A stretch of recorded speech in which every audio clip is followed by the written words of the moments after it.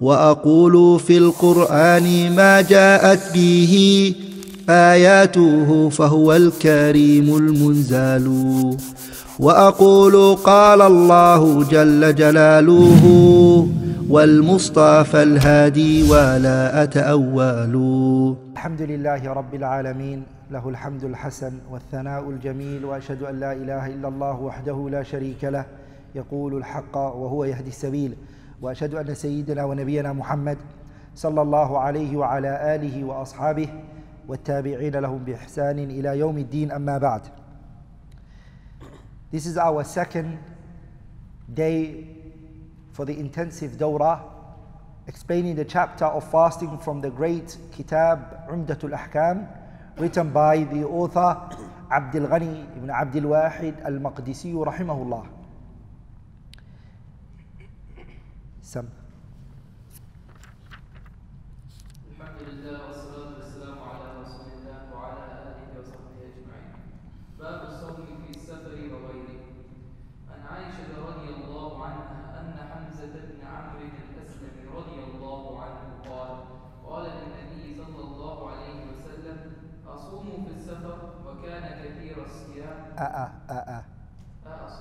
أصوم في السفر وكان كثير الصيام قال إن شئت فصم وإن شئت فأفطر.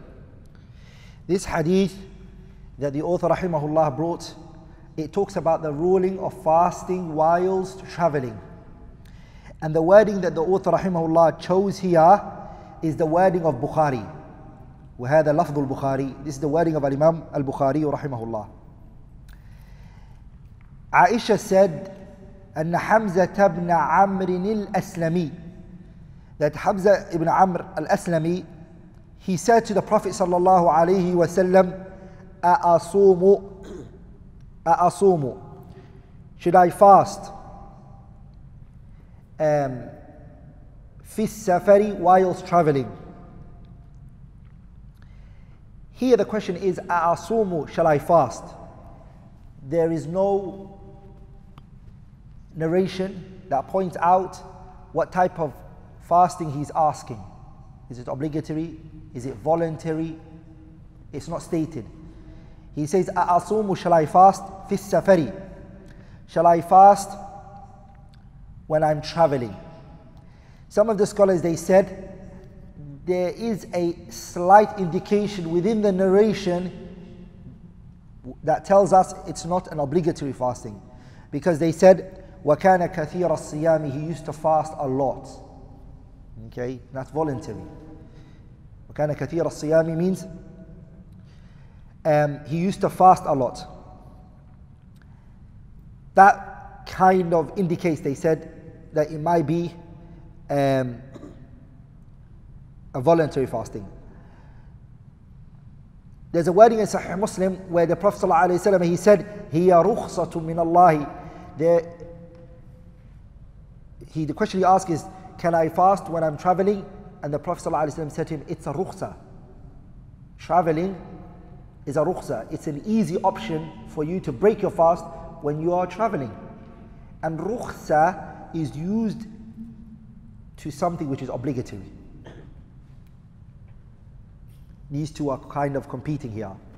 One of the wordings in the narration indicates this, and another wording indicates that. So is it obligatory or is it voluntary? Inshallah ta'ala will say it can carry both, no problem. The messenger said to him, in shi'ta fasum, if you want to fast, wa in shi'ta fa'aftir, and if you want you can break your fast. The benefits that we take from the hadith is as follows. Number one, the person who is traveling, lahu an yasuma, it is allowed, the one who is traveling, it is permissible for him to fast. And it's also permissible for him to break his fast. He's allowed to.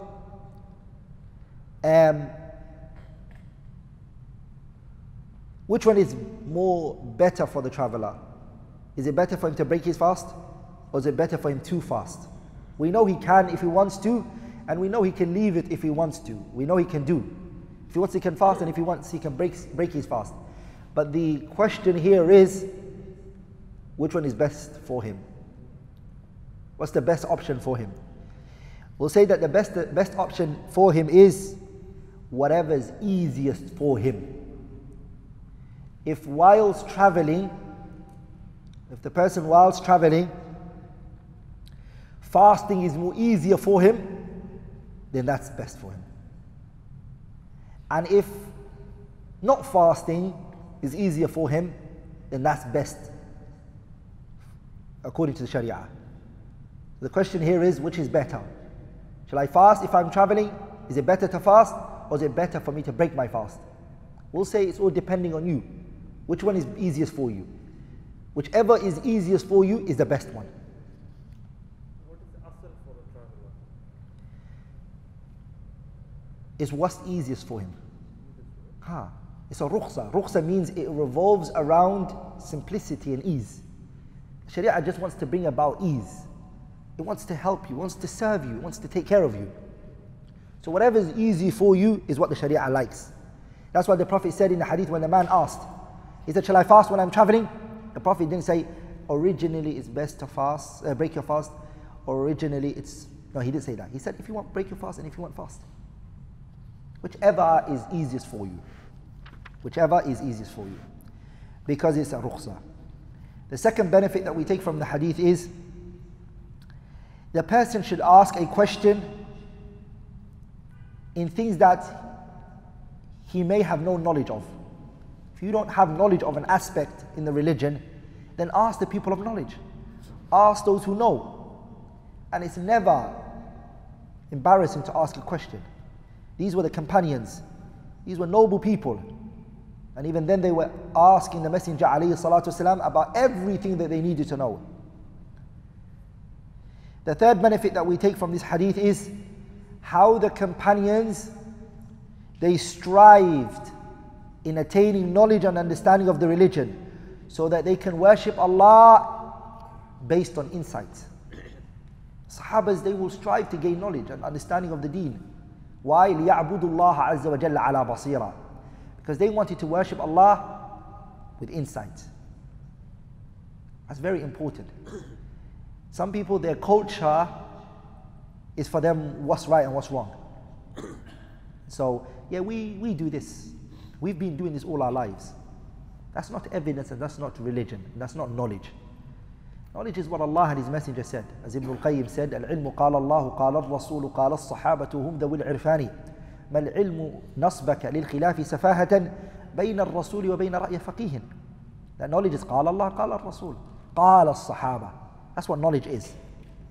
So if you want to worship Allah with insight and you really want to be, your heart, you want to find tranquility, then what do? Then, what do you call it? Learn and gain knowledge of the religion. Number 4, the benefit that we take from this hadith is the person who fasts whilst traveling, that his fasting is correct. His fasting is valid. Like if you're traveling and you fast, your fasting is valid. Some of you might think, why are we bringing that point up? You'll see soon, inshallah ta'ala. You'll see soon why we're bringing that argument up. Some people say that if Allah gives you a rukhsa, you should take it as a gift. How do you make the balance between? The rukhsa is what's easiest for you, right? The reason why the rukhsa was given to you is what's easiest for you. Sometimes, for me, for example, it's easiest to fast with the people than to fast by myself sometime in the year. Me personally. I don't find it hard when people are fasting with me. Are we all together? So that's easiest for me, so I will do that. But another person, traveling, picking up his bag, running down the one gate to the other and checking in and going through security and taking out his wallet, and that for him is stressing out. So break your fast. Now, the 5th benefit that we take from the hadith is the person who's asking a question, the one who's asking the question, the one who's inquiring about something, should present his situation to the one who he's asking the question to. So the scholar, and whoever it is, psychologist, whatever you're talking to, present your situation to the person you're asking the question from. You, the questioner, present your situation to the person you are questioning. Don't hide anything. Tell them everything that they need to know. Why?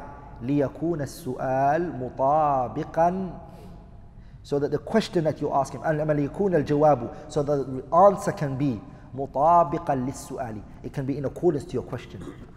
The more you give the person insight of the question, and the more you present the issue to them in more clarity, the more the answer is going to be accurate. The more it's going to be accurate. The sixth benefit that we take from the hadith is يسر الشريعة الإسلامية. Our religion is a religion of ease, simplicity. It's not here to torture you. It's not here to bully you.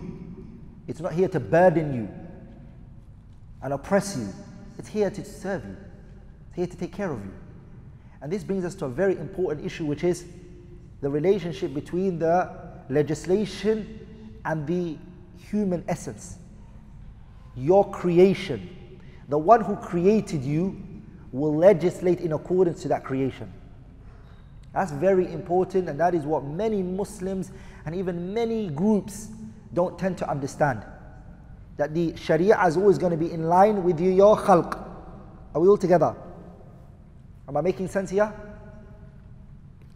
Meaning, for example, groups like feminists. Feminists, look at their arguments and the way they look at life. What is the problem they have? They're fighting with their essence. You know, they don't even allow you to say history. You don't know why? You know why they don't allow you to say history? Because it's his story. History is his story, right? They don't like you. They don't like you saying that. Nothing. They want everything to be the same. They're fighting with the khalq, the way Allah created them, subhanahu wa ta'ala. That Allah made them genders. Are we all together? And remember, men have a rulings that are befitting for them. As women have rulings that are befitting for them. Tailored made for them. By who? The creator of the heavens of the earth. Are we all together? So whenever you see a people who fight against Allah's legislations, they tend to also go against the way Allah created them, subhanahu wa ta'ala. You always find that correlation. When Adam ate from the tree, what happened to him? It affected his creation, the way Allah created him. His aura showed. Because he went against the legislation, which then affected his khalq, the way he appeared, the way he was. Are we all together, brothers? Allah says about shaitan, what did he say? ولا آمرنهم فلا يبتكن آذان الأنعام ولا آمرنهم فلا يغيرن خلق ومن يتخذ الشيطان وليا من دون الله فقد خسر خسرانا مبينا يعدهم ويمنيهم وما يعدهم الشيطان إلا غرورا. He wants you to change the way that you are. Why does shaitan want us not to prostrate to Allah Azza wa Jalla and pray to Allah? Because that raises us. That's a station that raises us. Shaitan is against your essence, because it's your essence that took him out of Jannah. Adam was put higher than him. So he loves to see a drunk Muslim falling around on the floor, sleeping inside his vomit, because this was who he was told once upon a time to prostrate to his essence. That brings joy to him. He loves to see that same human being fulfilling his desires and just eating and doing as he wishes, because it humiliates him, and that's what brings joy to him. Ala kulli hal, the Sharia here is to serve you. It is here to what? Serve you. Last but not least, the seventh benefit that we take from the hadith is إثبات المشيئة للعبد. The slave has a choice. Free will. You have a choice. And this hadith refutes the group that claim that the slave doesn't have no choice. That he is like a leaf on a windy day. They say that the humans are like a leaf on a windy day. The leaf cannot control itself. The wind is what controls it. They are saying that the humans are like that. We have no choice. But this hadith said, in shi'ta fasum, if you want to, fast. And if you want, break your fast. You have a choice. You can do what you want. Now. وعن أنس بن مالك رضي الله عنه قال كنا نسافر مع النبي صلى الله عليه وسلم فلم المفطر على الصائم. This hadith, Anas ibn Malik, he said, كنا نسافر, we were travelers. كنا نسافر. It doesn't mean that we were travelers and we was always travelers. The word kunna doesn't mean, it doesn't, لا يقتضي المداومة. Doesn't show continuation and consistency, and it happened a lot. As can sometimes be benefit from the word kana. Kana in the Arabic language, it does show الدوام والاستمرار. It shows continuation of something and that it keeps reoccurring. That's not the case here right now. Okay? Why?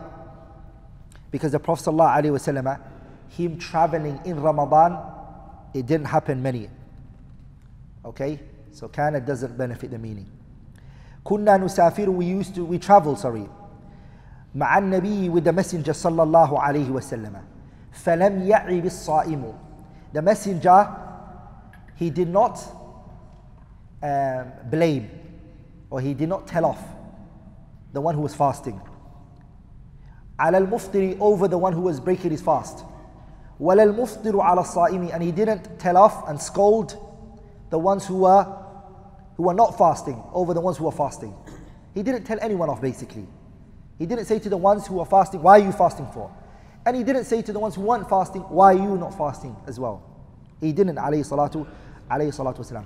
This wording is the wording of Imam al-Bukhari. It's Imam al-Bukhari's wording.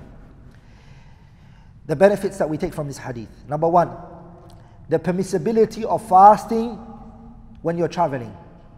And also breaking your fast when you're traveling. Why? Because the Messenger, he consented to both of the parties. He allowed them to do what they want. He looked at them and their situation, and he didn't tell anyone off. That means you can fast if you want to. You can also not fast if you want to. It's your choice.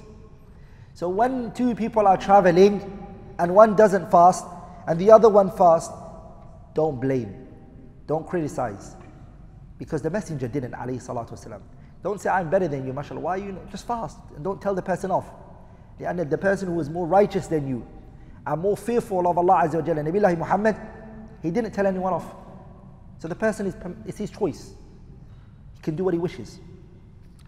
Number two, the Messenger's consent is a proof in our religion. Whatever the Messenger consents to. You know what consent means? Anything that is done in his presence and he doesn't object. He does not object. He allows it to happen.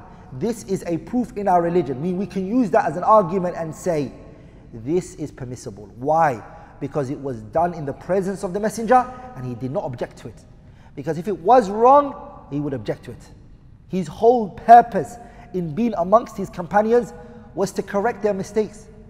That was his job, alayhi salatu wasalam. And so since he didn't object to it, it's permissible. And we always mention this principle, which is لا يجوز تأخير البيان في حقه صلى الله عليه وسلم. That it is not permissible for the Messenger to delay in explaining something when the need is there. If this action was wrong, he would have to explain it on the spot and say it's wrong. But because he didn't, it shows that it's what? It's permissible. What both parties did is permissible. The third benefit that we take from the hadith is this hadith is a refutation against the Al-Zahiriyya, the Zahiri madhab. There's a madhab called Madhab Al-Zahiriyya, which originated from Abu Dawood Al-Zahiri, but then it was supported and it was aided by Ibn Hazm rahimahullah ta'ala. Their argument was, when you're a traveler, you can't fast. And if you do fast, your fasting you will not be rewarded for your fasting. It's null and void. And their argument was the statement of Allah, which is فَمَنْ كَانَ مِنْكُمْ مَرِيضًا أَوْ عَلَى سَفَرٍ فَعِدَّةٌ مِنْ أَيَّامٍ أُخَرٍ. Their argument is, whichever from amongst you is ill or is a traveler, then he brings back his fasting other days. They said, look, he brings back his fasting other days. Meaning, if you're sick or you're a traveler, you are not allowed to fast. You have to bring it back another time. That's what they took from the ayah. Are we all together, brothers? That's what they took from the ayah. Like what we said is, the reconciliation between the ayah and the hadith is, you bring it back as a rukhsa. As a rukhsa. Not that if you do choose to fast, that your fasting is incorrect. That's incorrect position to hold.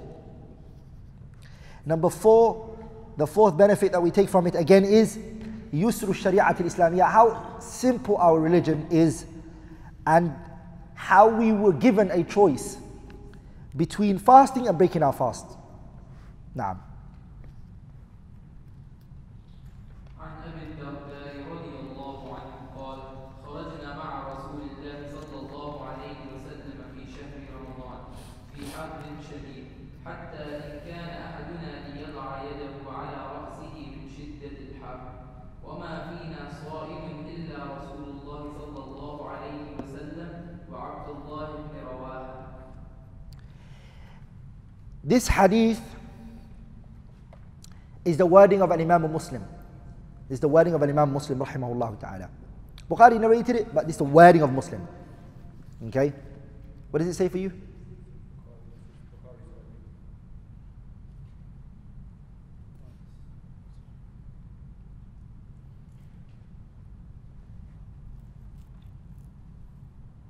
No, this is the wording of Muslim.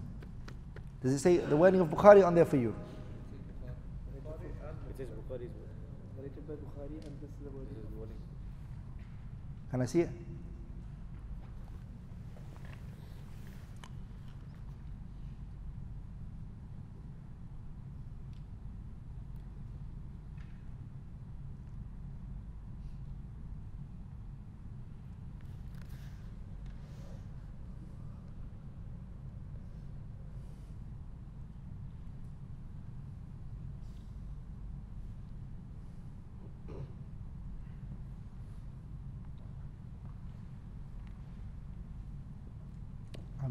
I'm sure that it's Muslim. I hold my grounds. Muslim. The book is wrong. I checked it last night. Ala kulli hal, I'm still saying it's Muslim. Abu Darda, he said, خرجنا مع رسول الله, we went with the Messenger sallallahu alayhi wasallam. خرجنا here means from Medina. Traveling to where? In the month of Ramadan. We were traveling in the month of Ramadan. Ibn Mulaqin, who I mentioned yesterday, he has an explanation on Umdatul Aḥkām. His kitab is called Al-I'lam bi Fawaid Umdatul Aḥkām. He mentions that this journey was the Battle of Badr. What battle was it? Ghazwatul Badr. That's the battle it was. Ibn Hajar didn't allow that, rahimahullah. He did not accept that in Fathul Bari. Lakin Ibn Mulaqin seems stronger. خرجنا, we went out مع رسول الله, with the Messenger صلى الله عليه وسلم في شهر رمضان, in the month of Ramadan. في حر شديد, and it was very hot. The weather was very, very hot. And one of us, حتى إن كان أحدنا لا يضع يده على رأسه من شدة الحر. That one of us would place his hand on his head because of the heat. Too hot. وَمَا فِينَا صَائِمٌ, and there was no one fasting amongst us إِلَّا رَسُولُ اللَّهِ, except the Messenger of Allah, وَعَبْدُ ibn Rawaha, and Abdullah ibn Rawaha. What is the benefits that we take from the hadith? 3 benefits. Number 1, the permissibility of breaking your fast when traveling in Ramadan. Because the companions with the Messenger sallallahu alaihi wasallam, the ones that were with the Messenger, they were not fasting. They were not fasting. The only 2 who were fasting was what? The Messenger sallallahu alaihi wasallam and who? Abdullah ibn Rawaha. And Abdullah ibn Rawaha was killed in the battle of Mu'tah. He was killed in what battle? He was from the 3 people that the Messenger selected and chose. Does anyone know who the 3 people were? Ja'far. Hey, good. Second?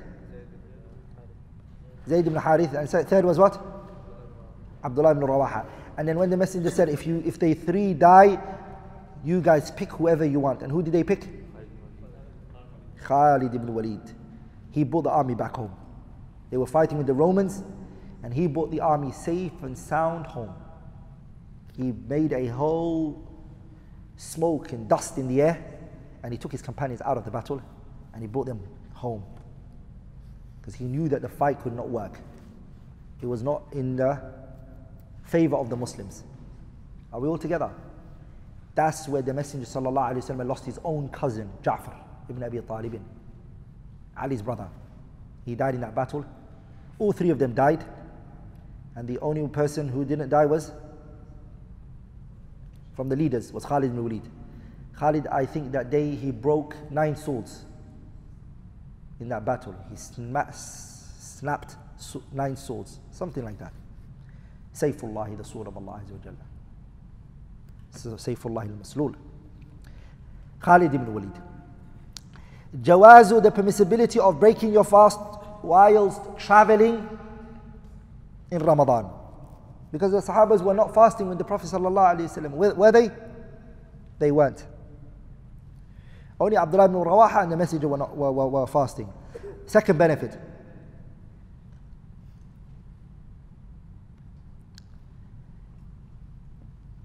The best of the fasting, the best of the two, whether to fast or not to fast, the scholars who said it is better to fast, this is the hadith they used. The scholars that said that it's better to fast, they use this hadith. Why? I mean, as long as it's not hardship on you, they said because of the Prophet's action. The Messenger will always choose what was best. Sallallahu Alaihi Wasallam. And they also said the second reason why we believe that the fasting is better is because in it is أسرع في إبراء ذمته. The fasting, it gets rid of the obligation quicker. Whereas if you don't fast, you're going into debt. You're getting into debt. Okay? So you have to bring back the fast if you don't fast for travel. Of course you have to bring it back. If you break your fast due to traveling, we mentioned in the ayah, فَمَنْ كَانَ مِنْكُمْ مَرِيضًا أَوْ عَلَى سَفَرٍ فَعِدَّةٌ مِنْ أَيَّامٍ أُخَرٍ. He's going to bring it back another time. Oh, you have to bring it back. So they said this is our argument. Look at it. The Messenger did it. Are we all together? The third benefit that we take from the hadith is the religion is not about majority. The religion is not about majority, said this. Because the Messenger sallallahu alaihi wasallam and Abdullah ibn Rawaha, they didn't follow the majority. And I haven't seen anyone pick that up from this hadith. No explanation pointed that out. I thought that was a point to bring out. And we know that the majority isn't necessarily the truth. Allah says in the Quran, وَإِن تُطِعْ أَكْثَرَ مَنْ فِي الْأَرْضِ يُضِلُّكَ عَنْ سَبِيلِ اللَّهِ. If you follow the majority of the people, they will misguide you from the straight path. Allah says, وَلَكِنَّ أَكْثَرَ النَّاسِ لَا يَعْلَمُونَ. Rather, the majority of the people don't know. Allah says in another ayah, وَقَلِيلٌ مِّنْ عِبَادِيَ الشَّكُورِ. Little from my slaves show gratitude. The ones that show gratitude are little. So many people, the majority for them is the haqq. If the overwhelming majority do something, it's the truth. That's how it should be. No, not necessarily. And that doesn't also mean that the majority can't sometimes be right. They can. Are we all together, brothers? But the majority isn't the scaling and the way to determine what is right from what is wrong. The fourth benefit that we take from this hadith is taking precautions. Taking precautions and coming with means to push away harm from yourself. Taking the precautions and the means to push away harm from yourself does not go against tawakkul. It doesn't go against tawakkul. Where do we get that from the hadith? These Sahabas didn't fast for what reason? Because they were scared that it might cause them harm and pain, and they might not be able to physically endure the hardship that comes with traveling and fasting. Sahih? So they took the means to stop this harm coming to them, can we then say that they didn't come with tawakkul? Huh? No. Coming with the means, pushing away from yourself harm, doesn't mean that you didn't come with tawakkul. Rather, tawakkul comes after you've come with the means and then you rely on Allah Azza wa Jalla. You all know the famous hadith of the man who came to the messenger and he said, Ya Rasulullah, shall I tie my camel and rely on Allah? Or shall I let it go and I rely on Allah? The messenger said, tie your camel and then rely on Allah. Are we all together? When Maryama bint Imran, the mother of Isa ibn Maryam, his mother was giving birth and she was under the tree. And Allah told her, وَهُزِّي إِلَيْكِ بِجِذْعِ النَّخْلَةِ تُسَاقِطْ عَلَيْكِ رُطَبًا جَنِيًّا. Shake the tree from the bottom and then the fruit will fall down for you. Her coming with that means, does it go against the tawakkul? Does it go against tawakkul? No, it doesn't go against tawakkul. Tawakkul means reliance on Allah Azza wa Jalla. It doesn't go against it. Rather, Allah told her to do that. He said, push the tree from the bottom, then the fruit will come down for you, and then you rely on Allah. After she's pushed the tree, whether those fruits are going to come down, it's in whose hands? That's when you rely on Allah. You come with the results, you come with the means and you leave the results with Allah Azza wa Jalla. Simple. وعن جابر بن عبد الله رضي الله عنهما قال كان رسول الله صلى الله عليه وسلم في سفر فرأى زحاما ورجلا قد ظلل عليه فقال ما هذا؟ قالوا صائم قال ليس من البر الصوم في السفر ليس من البر ليس من البر الصوم في السفر ولمسلم عليكم برخصة الله الذي رخص لكم.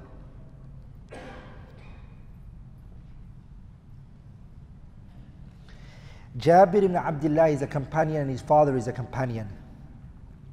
He narrated from the Messenger sallallahu alaihi wasallam. He said, "Kana Rasulullah." The Messenger sallallahu alaihi wasallam was fi safarin, in a journey. What journey was this? The scholars, they said it was Ghazwatul Fath, which happened on the 8th year of the Hijriyah, because another riwayah mentioned it. Another wording by Imam Muslim mentioned it. This hadith that the author brought here is the wording of Imam al-Bukhari rahimahullah ta'ala. Lafz here is Lafz al-Bukhari. كان رسول الله صلى الله عليه وسلم في سفر. The messenger was in the Ghazwatul Fath, the expedition of Al-Fath. So the traveling here was Al-Fath. And it happened when? It was in Ramadan. What year was it? سنة 80, on the 8th year of the Hijriyah. فرأى زحاما. The Messenger صلى الله عليه وسلم, he saw ziham. Ziham means a crowd. The Messenger saw a crowd, sallallahu alaihi wasallam, a group of people in a particular place.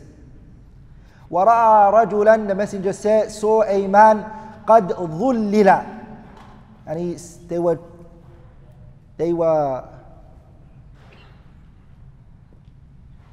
what would be the correct word to say? قَدْ ظُلِّلَ.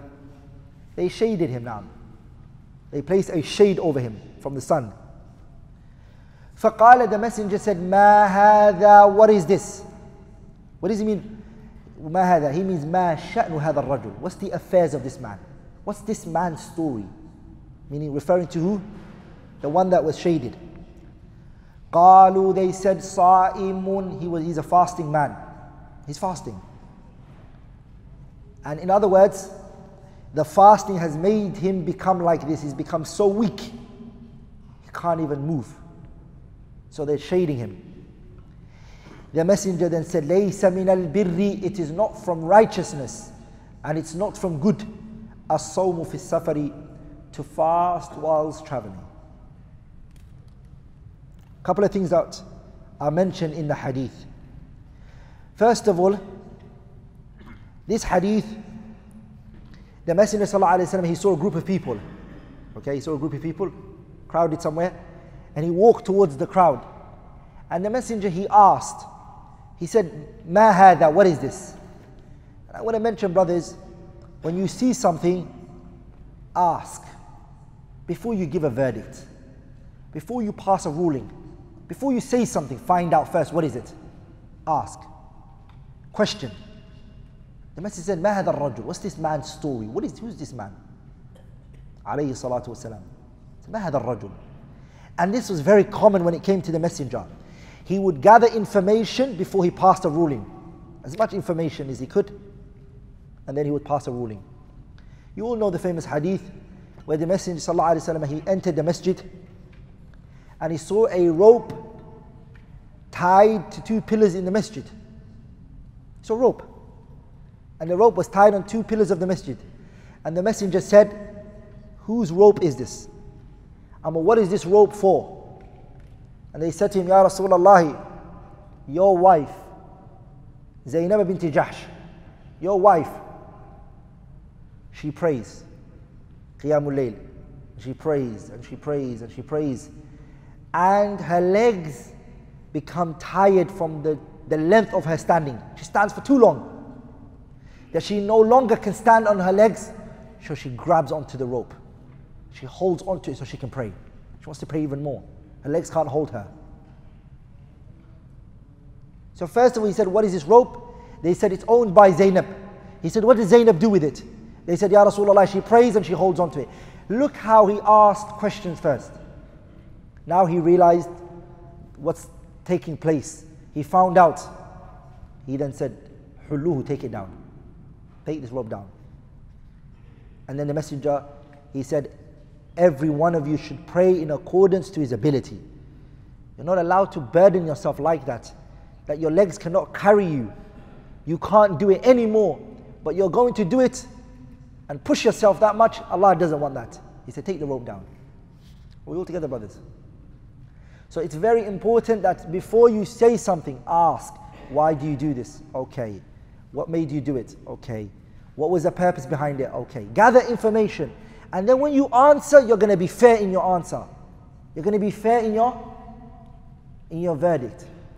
But we hasten, many of us, including myself, we hasten to pass the fatwa or the verdict or the answer to something without knowing it very well. And majority of the times, because of that, we pass an unfair judgment. We pass a what? We pass an unfair judgment on someone. Because we haven't perceived this situation properly. And the Messenger ﷺ was never like that. He would go to the person and ask them, "What made you do this?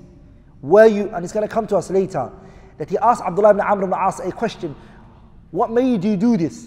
Is this true what's been said about you?" He verified, alayhi salatu wasalam. That's very important. And if you look at that prophetic guidance, it will actually save us from a lot of disunity and problems that we have amongst ourselves. Wallahi. A lot of khilafat. If you listen to both parties, just say one thing to both parties. Did you talk to the other person? He'll say to you, "No, but he already knows. But he already knows." Did you tell him what you're telling me now? "But why do I need to? It's clear. Everyone knows." No, did you tell him? You find out he's using all of these smoke screens of saying he knows, it's clear. No, you didn't tell him, and it was important for you to go and tell him. That's what the Prophet ﷺ's way was. Sallallahu Alaihi Wasallam. So these hadith, brothers, it shouldn't just be a hadith that we listen to and we're amazed with it, but it should impact our life and the way we conduct ourselves. So the Messenger said, "Ma hada, what is this?" Qalu, they said, "Sa'imun, it's a fasting man." And then the Prophet said, "Laysa min al-birri, it is not from righteousness. As-sawmu fi safari, to what? To fast when you're traveling." Wali Muslimin, al-Imam Muslim said, "Alaykum bi rukhsatillahi allati rakhasa lakum." Upon you is the ease and the simplicity Allah gave you. Subhanahu wa ta'ala, take it. The benefits that we take from the hadith. Number one, how the Messenger sallallahu alaihi wasallam would ask the situation of these companions. He would ask their situations. And he would ask them why their situation was like this. Number two, and this is an important issue, Because if you look at the hadith, what did the Prophet just say? He said, لَيْسَ مِنَ الْبِرِّ الصَّوْمُ فِي السَّفَرِ. It is not from righteousness fasting whilst traveling. The Zahiriyya took this hadith and they said, are you guys not hearing this? لَيْسَ مِنَ الْبِرِّ. It is not from righteousness to fast whilst traveling. The Messenger said it clearly. So it is not permissible for you to travel, for you to fast whilst traveling. But the scholars, they responded and they said the context and the reasoning of why the Messenger said restricts the meaning. That he's not talking about every fasting. He's referring to what type of fasting? The fasting that does you, the fasting that treats you the way that this man has become. This type of situation is not permissible. Are we all together? In other words, the way that this man is, he's weak, he can't even move. This type of fasting is not from righteousness. But it's not every type of fasting. It's not what? It is not every type of fasting. It's not every type of fasting. It's restricted to which type of fasting? Yeah? It's restricted to the fasting that the person becomes weak and can't do any ibadah, can't do anything else. It's referring to that. That's the second benefit that we take from the hadith. That fasting here is not general. Don't take as-siyamu, as-sawmu. Don't take it general. It's talking about what fasting? The fasting that weakens you in the way that it weakened this man. The third benefit that we take from it is the permissibility of taking the ease when the Sharia gives it to you. Whatever the Sharia gives you as a rukhsa, as an ease, take that ease, and it's not a sign of weakness. It's not a sign of weakness. The fourth benefit that we take from the hadith is if you see a people crowded somewhere and they're looking at something strange, it is not wrong for you to go and look at it. You're allowed to go and look at it. Are we all together, brothers? And you can't say to someone that it's haram for you to go and look. Sahih. But the type of looking that's haram is what? Looking at someone's house and peeping inside their house to see them. That's haram because that's a private place. As for things that are strange, that are happening, are we all together? You're allowed to go and see it. And the Messenger did that, alayhi salatu wasalam. When he saw the people crowded somewhere, he went and he looked at what they were looking at. Naam. وعن أنس بن مالك رضي الله عنه قال كنا مع النبي صلى الله عليه وسلم في السفر فمنا الصائم ومنا المفطر قال فنزلنا منزلا في يوم حار وأكثرنا ظلا صاحب الكساء فمنا من يتقي الشمس بيده قال فسقط الصوام وقام المفطرون فضربوا الأبنية وسقوا الركاب فقال رسول الله صلى الله عليه وسلم ذهب المفطرون اليوم بالأجر. This hadith is the wording of Imam Muslim. It's the wording of Imam Muslimin rahimahullahu ta'ala. Anas said that كنا مع النبي, we were with the Messenger sallallahu alayhi wa sallam في السفر, in a journey. فمنا الصائم, some of us were fasting. ومنا المفطر, and some of us were not fasting. فنزلنا منزلا في يوم حار, we came to a place. منزلا, it's just a place. We came to a place. في يوم حار, it was a very hot day. It was a what? It was a very hot day. وأكثرنا ظلا, and the overwhelming majority of us, we had a shade.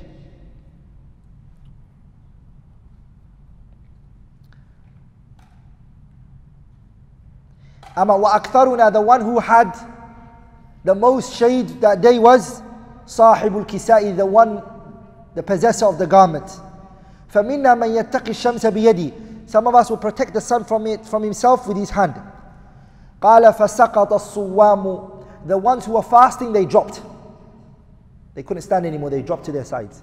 It doesn't literally mean they fell down, but it means that they couldn't get up from their sleep, and they couldn't get up from sitting down. They were so fatigued, very tired. وَقَامَ الْمُفْطِرُونَ, and the ones who were not fasting, they stood up that day. فَضَرَبُوا الْأَبْنِيَةِ, they built the tents. وَسَقَوُا الرِّكَابَ, and they watered the riding beasts. They gave water to the riding beasts. They worked that day. فَقَالَ رَسُولُ اللَّهِ, the messenger then said, ذَهَبَ الْمُفْطِرُونَ, the ones who were not fasting, the ones that weren't fasting, today they took their reward. Ones that were not fasting today took more reward than the ones who were fasting. The benefits that we take from the hadith is number one. It is permissible for you to break your fast, and it's also permissible for you to fast if you want when you're traveling, because the messenger consented to the action of both parties. The second benefit that we take from the hadith is breaking your fast is better than fasting if there is a transitive benefit in it. What do I mean by that? That breaking your fast when you're traveling is better if you're going to benefit others. Are we all together, brothers? The actions are two types. What are they, brothers? You know the famous book that we studied, Al-Qawa'id Al-Fiqhiyya, which is وَإِن تَزَاحَمْ عَدَدُ الْمَصَالِحِ يُقَدَّمُ الْأَعْلَى مِنَ الْمَصَالِحِ وَضِدُّهُ تَزَاحُمِ الْمَفَاسِدِ وَضِدُّهُ تَزَاحُمُ الْمَفَاسِدِ يُرْتَكَبُ الْأَدْنَى مِنَ الْمَفَاسِدِ. If two goods are running besides each other, two good, you always have to take what? You have two goods besides each other. You have to take one. Which one is better? The higher of the two good, the bigger of the two good. And if you're in a situation where you're forced to take one of the evil, you're in a situation you would have to take one of the two evils. Which one do you take? The lesser of the two. Are we all together? Example. Fasting is a benefit. Is it not a benefit? And helping and supporting and aiding the Muslims that are around you is also what? It's a benefit. And you have a choice to do both. Choice. Because these people are travelers. They've got a choice. They can either fast or they can help them, their brothers who are with them. Which one was best to do? Was to not fast and to help their what? The Muslims who were with them. Reason being, why? Because the principle is the good that involves others takes precedence over the good that's exclusive to you. Does that make sense? And Ibn Taymiyyah used a principle like that, rahimahullah, from the statement of Imam Ahmad, rahimahullah, that Imam Ahmad said, for a person to expose the innovators and bring out their mistakes and their shortcomings is better for him to pray Qiyamul Layl and to fast. It's better for him to clarify the religion for the people. Why? Because this is a good that involves others. Things become clear to others. Whereas if he prays Qiyamul Layl, he's only doing it for himself. It's only going to benefit. And Imam Ahmad said this. And Shaykh al-Islam Taymiyyah transmitted this from him in his Majmu' al-Fatawa. Are we all together? The same here is, these Sahabas who helped their Muslim brothers took more reward than the ones who fasted. Why? Because the ones who fasted, they came with a good deed that was restricted to who? Just them. It was only restricted to them. Like in the other ones, they came with actions that involved their Muslim brothers. So they got more reward that day. They got more reward. And brothers, I advise you to learn fiqhul mufadalati bayna al-ta'at. Learn the fiqh behind the ranking of righteous deeds. This is one of the fiqh that many people don't study. Learning how to prioritize the goods. And a lot of the times you're going to get caught up in situations where you're like, oh no, if I do this is good and this is good, which one shall I do? And youngsters, they always ask the question, shall I seek knowledge or shall I get married? That's a good question. Many people ask, right? You all smiled. That's a reality that you ask about. Which one is better? We'll leave it for another day, inshallah ta'ala. Yeah? And that's two good deeds. Which one do you give precedence to? And there's many things. Every one of us, brothers, will be caught up in situations in our lives where we have to choose between two goods. And we will also get caught up in our lives sometimes where we will have to do two harms, the lesser of the two. And if you haven't studied the fiqh behind the ranking of righteous deeds and the ranking of evil, you're most likely going to fall into what? You're going to fall into what is not necessary. That's why these Sahabas got more reward than the ones who fasted that day, because they understood that concept. How many benefits did I mention? I mentioned two, right? Third one now. The third benefit that we take from it is the virtue of serving. The third benefit that we take from this. The third benefit that we take from the hadith is the virtue of serving your brothers. And that it's from the religion. And it's also from manhood, ar-rujula. That you're a man.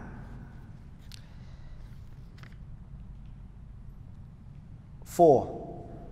A lot of people, before I go into the fourth one, a lot of people, they think, oh, I'm being used, people are using me. Islam defeats that, brothers. There's a saying that we have in the UK, every man for himself. We go to a restaurant, every man for himself, brother. You pay for your restaurant, your meal, and I'll pay for my own meal. We're brothers, we talk later, but every man for himself. The brothers from the UK know that, the way we are. SubhanAllah. That's how everyone is. Every man for himself. Why do I have to water another person's camel? Why do I have to build a tent for another Muslim? This is the idea that we will have in our minds. This hadith, it shows us that we're together. That we're together, that we should help each other. Number 4.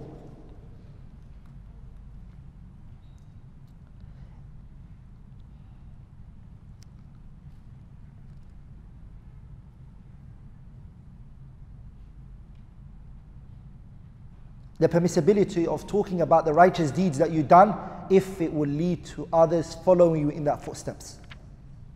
It's permissible sometimes to point out the good that you've done if in it is to what? Make others follow you in it. Sometimes. Okay, sometimes doesn't mean every time. Okay, brothers. Sometimes to point things out, it is permissible for others to follow you in it. نعم. عن عائشة رضي الله عنها قالت كان يكون علي الصوم من رمضان فما أستطيع أن أقضي إلا في شعبان. This hadith is a very powerful hadith, which is the concept of delaying, bringing back Ramadan. A lot of people have Ramadan outstanding, okay? And they haven't paid back the last Ramadan. What is the ruling in delaying paying it back? Aisha said, كَانَ يَكُونُ عَلَيَّ الصَّوْمُ. Fasting would be upon me. Min Ramadana, from Ramadan. Meaning some days of Ramadan is outstanding that I have to pay. فَمَا أَسْتَطِيعُ أَنْ أَقْضِيَ. And I am unable to bring it back. I'm unable to bring it back. إِلَّا فِي الشَّعْبَانِ. Except in the month of Sha'ban. I'm unable to bring it back. The benefit that we take from this hadith is as follows.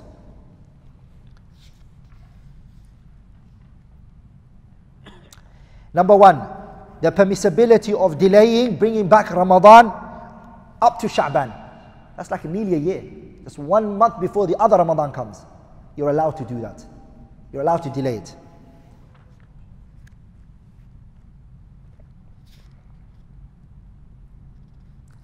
Second benefit that we take from the hadith is, what is best is to hasten to paying back Ramadan if there's no excuse or reason.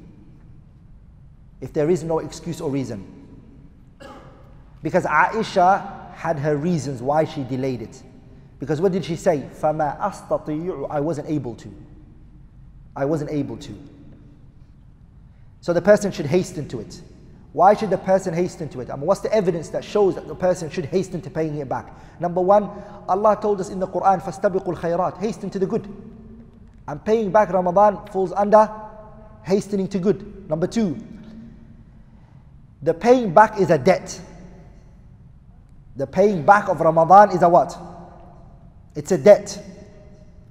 And every time a person hastens to paying back the debt, then that's better. Is it not? Giving back somebody his money is better than holding on to it and saying, I'm going to pay him next year. If you've got it, it's better to pay it back. Number three,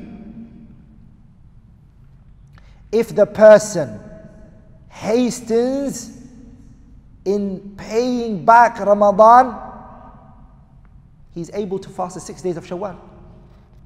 Are we all together? And he's also able to fast Ayyamul Bid, the 3 white days. Here now we go to the issue of, if you have days of Ramadan outstanding, and the 6 days of Shawwal comes, the month of Shawwal comes. Shawwal is the month after Ramadan. And you have some days of Ramadan outstanding. You haven't paid it back.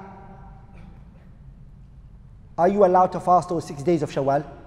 You haven't paid back Ramadan yet. Are you allowed to fast those 6 days of Shawwal? The scholars, they have views. 3 views. There are 3 views.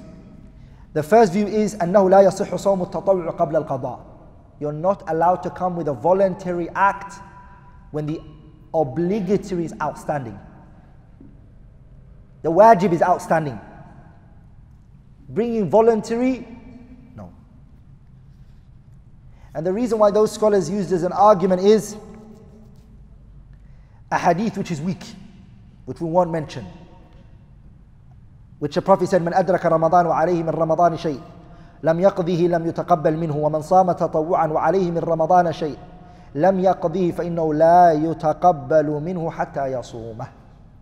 In other words, this hadith says, if there are Ramadan outstanding and you do voluntary, it will not be accepted from you. This hadith is weak because in the chain of narration is Ibn Lahi'a. Ibn Lahi'a is weak.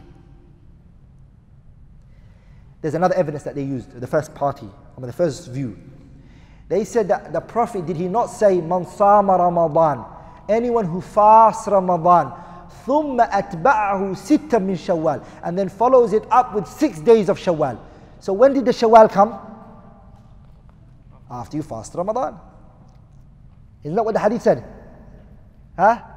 The hadith said, the one who fasts Ramadan and then follows it up with 6 days of Shawwal, it's like he fasted the whole year. Are we all together, brothers? They said, this is our argument. We'll respond to it inshallah ta'ala soon. The second group of scholars is, it is permissible to fast. The second view is that it's permissible for you to fast the voluntary even though the obligatory is outstanding. It is permissible. Okay? And this is the view of the Hanafiya and one of the views of إحدى الروايتين عند الحنابلة. It's one of the narrations from the Hanabila. Okay? And the first view is held by Madhab al-Hanbaliyah. That's the Mu'tamad. The first view is the Mu'tamad, that which the Hanabila rely on. And Shaykh Abdulrahman Nasir al-Sa'di, he strengthened the first view. Okay? The second view, it's the Hanafi view, and it's also one of the 2 views of the Hanabila. And they said that bringing back is from the obligatory acts which are unrestricted. They are free to be wherever. Does that make sense? Pay attention, brothers. I really want you guys to understand. I really want you guys to understand this issue. It's very important because every year people ask this question. The second view of scholars, they said it's not about obligatory and voluntary here. That's not the discussion here. The discussion here is a restricted ibadah and an unrestricted ibadah. Shawwal is restricted in a month. Like bringing back Ramadan is not restricted. It can be brought back any time before the other Ramadan comes. Which one takes precedence? The restricted takes precedence over the unrestricted. Does that make sense to everybody? That's the argument that they took. And they responded from that perspective. The third view of scholars, they said, it is permissible to fast the voluntary, even though there are an obligatory outstanding, but it's disliked. It's really disliked. And this is the view of the Maliki and the Shafi'iyah. Is the view of the Maliki and the Shafi'iyah. The view that seems to be correct, وَالْعِلْمُ عِنْدَ اللَّهِ, the knowledge is with Allah Azza wa Jalla, is if a person is like for example, he's missed like 5 days of Ramadan, or 10 days of Ramadan, or even 20 days of Ramadan. About 23 or 24 days of Ramadan. So that's maximum, right? 23 or 24 maximum. Then he should bring back Ramadan first, because he can bring Ramadan and Shawwal together. Are we all together? But if he missed the whole entire month of Ramadan, then he will never be able to come with Shawwal. Or if it's more than 24 days. If it's 25 days, he will never be able to come with what? Shawwal. So he brings the Shawwal and then he can come with the Ramadan if he wants to. Does that make sense? That's the safest of all of the views. Does that make sense, brothers? So if there's like 10 days of Ramadan on you, or 5 days of Ramadan on you, or 6 days of Ramadan on you, or even 3 days of Ramadan, or 4 days, then don't argue with this whole issue and look into it too much. Just bring back the 4 days of Ramadan and follow it up with the 6 days of Shawwal. And you have 10 days like that. You just have to fast for 10 days. Okay, brothers? Okay, another question is, does the fasting of Ramadan that you bring back, does it have to be consecutive like it used to be in the Ramadan days? Who's ever thought of that question? Put your hand up. In Ramadan, you were fasting every day. When you bring it back, you have 4 days that are missing from your Ramadan. Do you have to bring those 4 one after the other? Or can you fast one day, relax one day, fast one day, and do it like that? Or does it have to be one after the other? Who's ever thought of that question? As-salam. Put your hand up if you've thought of that question before. MashaAllah. So the rest of the people never came to their minds. No, it doesn't matter how you do it. It's all ways are allowed. Because of the ayah says, فَعِدَّةٌ مِّنْ أَيَّامٍ أُخَرٍ. Bring it back other days. And those days were not restricted in how you do it. The same way is the 6 days of Shawwal. Are we all together? The 6 days of Shawwal, you can do it separate. You don't have to make the 6 days one after the other. One after the other. Naam.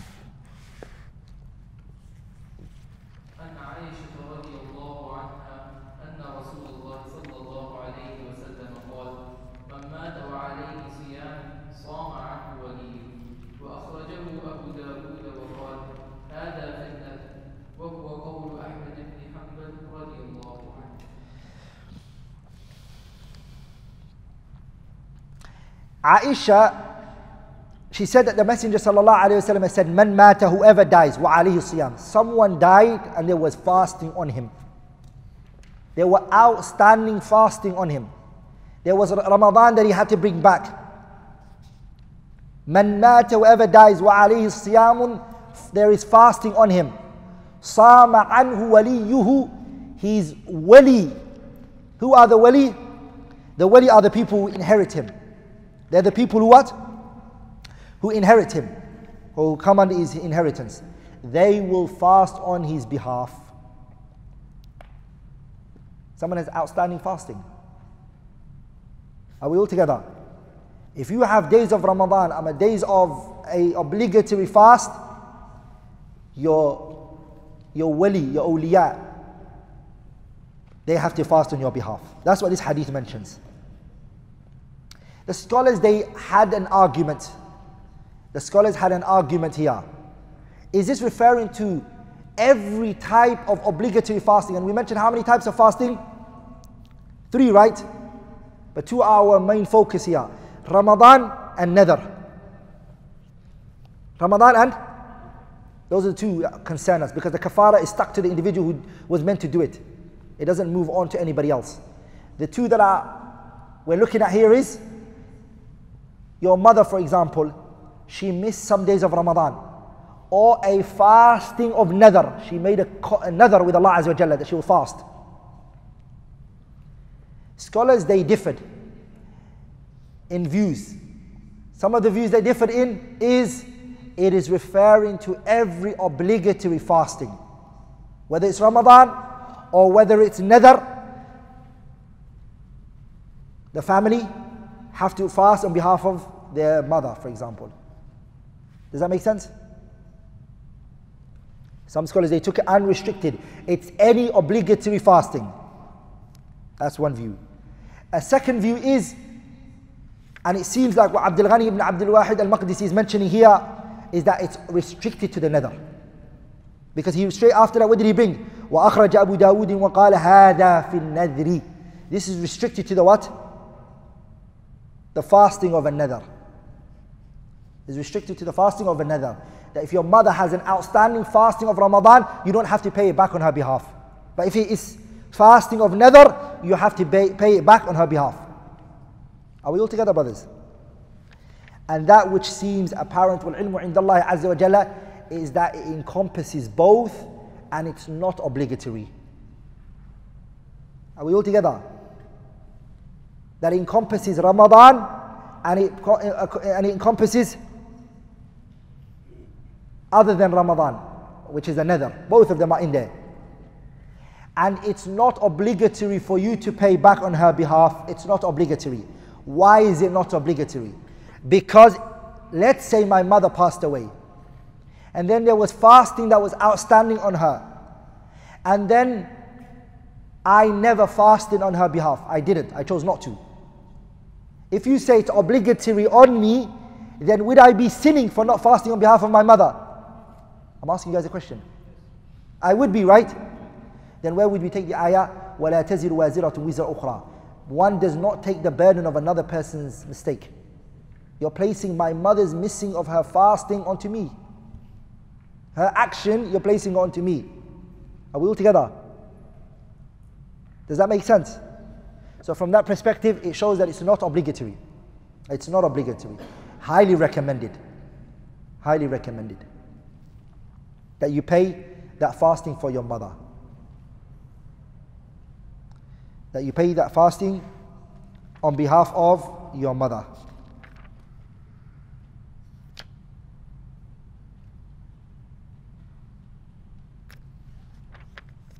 نعم. وعن عبد الله بن عباس رضي الله عنهما قال جاء رجل إلى النبي صلى الله عليه وسلم فقال يا رسول الله إن أمي ماتت عليها صوم شهر أفأقضيه عنها؟ قال لو كان على أمك دين أكنت قاضيه عنها؟ قال نعم. قال فدين الله أحق أن يقضى. وفي رواية جاءت امرأة إلى رسول الله صلى الله عليه وسلم فقالت يا رسول الله إن أمي ماتت عليها صوم نذر أفأصوم عنها؟ فقال أرأيت لو كان على أمك دين فقضيتيه أكان يؤدي ذلك عنها؟ قالت نعم. قال فصومي عن أمك. These two narrations that the Shaykh brought shows that one of the fasting was a month and one was the fasting of nadhr. That's what encompasses both. Are we all together? That's why it encompasses both. Because a man came to the messenger, he said, Ya Rasulullah, inna ummi matat, my mother died. Wa alayha, and upon her is sawmu shahrin. 1 month was outstanding. Scholars, they said that 1 month that's outstanding was a fasting she was able to fast and she didn't fast. That's the one. Sorry, it's the fasting which she was unable to fast. You can fast on her behalf. She never got the time to do it. She was unable to do it. She had an illness and she got cured. She didn't get cured from that illness to go and pay it back. Or when she got better, and as soon as she got on her feet, she died and she didn't pay it back, that's when you would pay it back on her behalf. But if she was heedless about it, she deliberately missed it. What did we mention last lesson? No one brings back what they missed deliberately. This is a view pushed by Shaykh al-Islam Ibn Taymiyyah and Imam al-Shafi'i. That if you miss a fasting deliberately, you're never allowed to bring it back again. The same is if you deliberately miss a salah, dhuhr, asr, maghrib, isha and fajr, deliberately, you can't bring it back. You can't. So we're referring to a fasting which she didn't get the chance to do. She had a reason for not doing it, a valid reason for not doing it. That's the one that you pay on behalf of your mother. Are we all together? And this hadith has the same benefits of the, it's same meaning of the previous hadith. Naam. عن سهل بن سعد الساعدي رضي الله عنه أن رسول الله صلى الله عليه وسلم قال لا يزال الناس بخير ما عجل الفطر.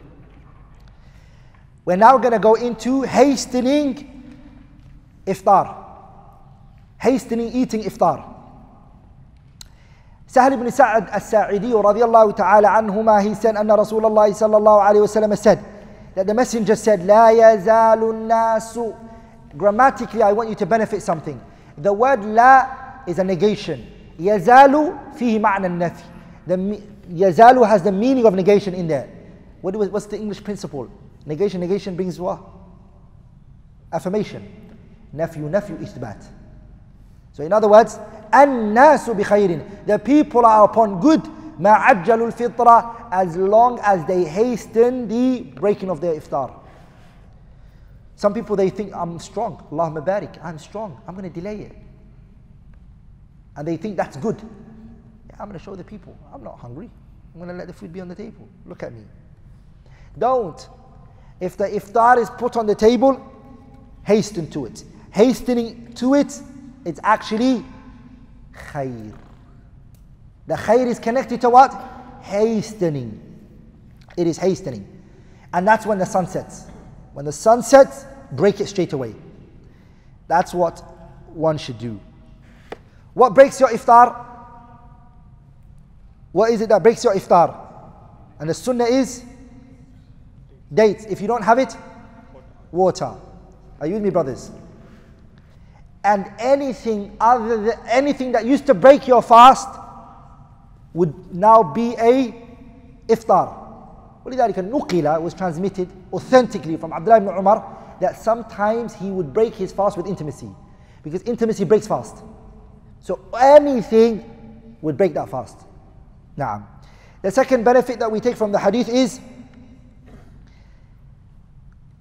we need to observe the boundaries set by the Sharia. Iftar is a set time and the fasting is a set time. We need to observe this. Our religion is not about fawda and corruption. The iftar came in, break it. The fasting started, start with it.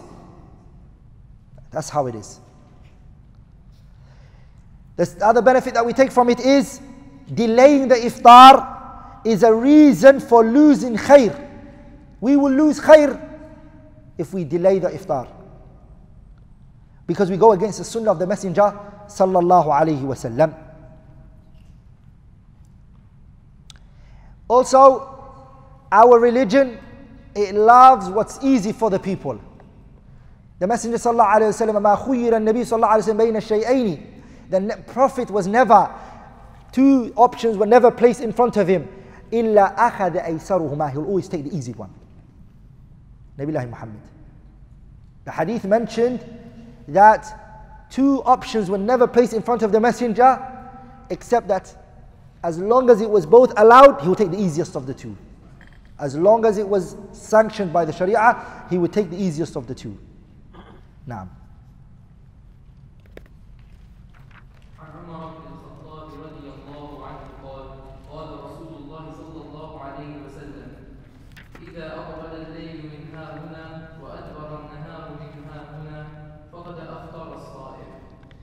This hadith, the wording is Al-Imam al-Bukhari rahimahullah. This is the wording of Al-Imam al-Bukhari. Umar said that the Messenger sallallahu alayhi wa sallam has said, إِذَا أَقْبَلَ اللَّيْلُ مِنْ هَا هُنَا. When the night appears from here. وَأَدْبَرَ النَّهَارُ مِنْ هَا هُنَا. And the day turns its back on this way. فَقَدْ أَفْطَرَ الصَّائِمُ. The one that is fasting, his fasting has broken. The first benefit that we take from this hadith is the time in which the fasting finishes are three ways. The breaking of the fast, there are three alamat. When you bring all of the hadith together, there are three signs. Number one is إِقْبَالُ اللَّيْلِ مِنَ الْمَشْرِقِ, is when the night comes and faces us. And the day turns, the second one is when the day turns its back on us. That's the second sign. And the third one is when the sun sets. And the asal, the original one that we look at is which one? When the sun sets. That's the one that we look at.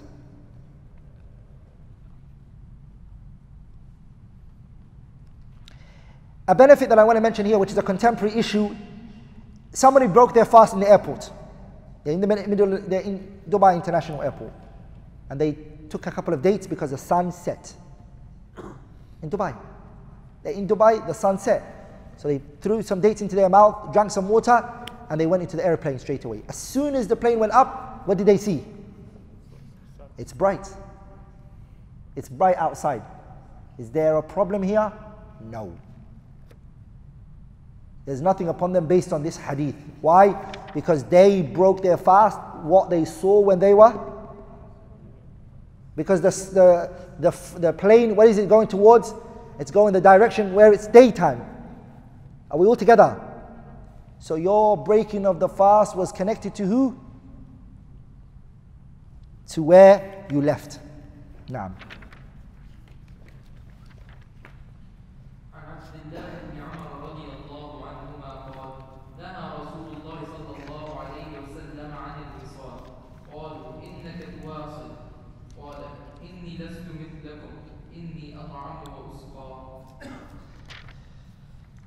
Yeah.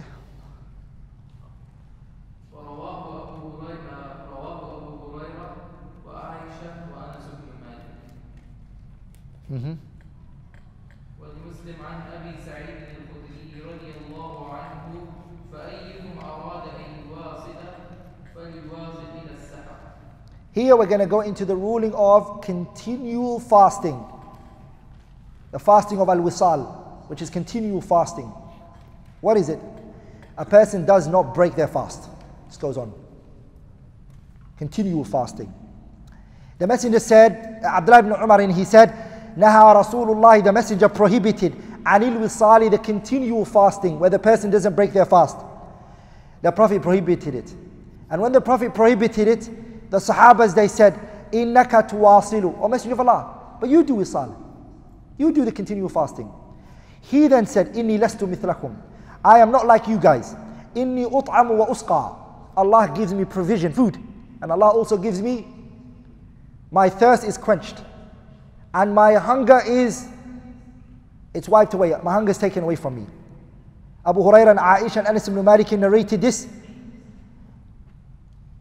Then the messenger said in another wording by Muslim in Hadith Abi Sa'id al-Khudri, فَأَيُّكُمْ, whichever of you arada, he wants, and yuwasila, he wants to do continual fasting, then let him do it to suhoor. So meaning, don't do the iftar, miss the iftar if you want to, and carry on to the suhoor. But don't do two days consecutively. This hadith, the Messenger sallallahu alaihi wasallam, he said something. He said, food is given to me, and my thirst is quenched. The scholars, they differed. What does that mean? That food is given to me, and my thirst is quenched. What does that mean? There's two opinions. Some scholars, they took it literal, that the Prophet gets food sent to him and water is given to him, alayhi salatu wasalam, and that it doesn't break his fast. Some scholars, they took that. Karamatan lahu, this is where Allah was honoring him. And another group of scholars, they said, no, this is not literal.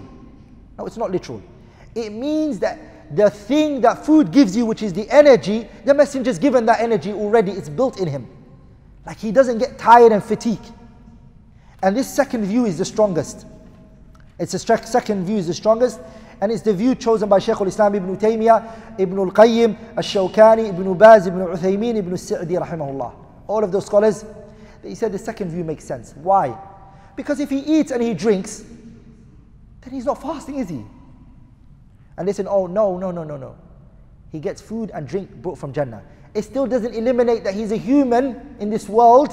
Wherever the food comes from, he's not fasting. Does that make sense, brothers? So that's one point that we need to understand. The second thing that we want to understand from the hadith, inshallah ta'ala, is the continual fasting. Is it prohibited?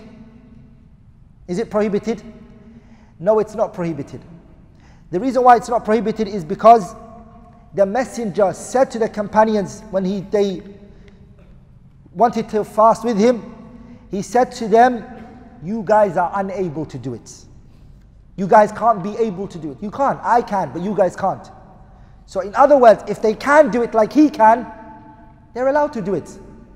And the only reason why he prohibited was lack of ability. Lack of ability. And some of his companions actually did it with him. Another benefit that we take from the hadith is the Sahabas, they questioned the messenger's action and statements not being the same. They questioned him. Said, Ya Rasulullah, but you do it. When he said to them, you can't do the wisal, but they said, you do it. And then he explained it to them, sallallahu alayhi wasallam. And this shows us that every single body will be scrutinized whatever they say if they don't do it. Are we all together, brothers? That your speech and your actions should be the same. And the messenger didn't become angry and say, how dare you ask me?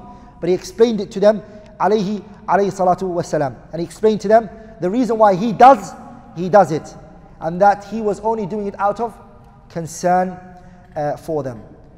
That he was only doing it out of concern for them.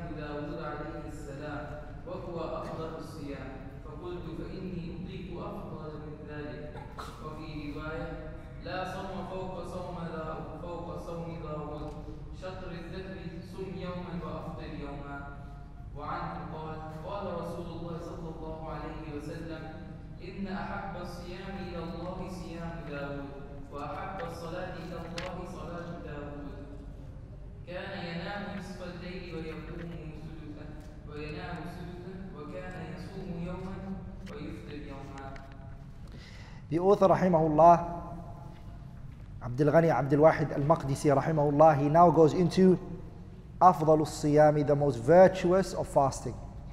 What is the best form of fasting?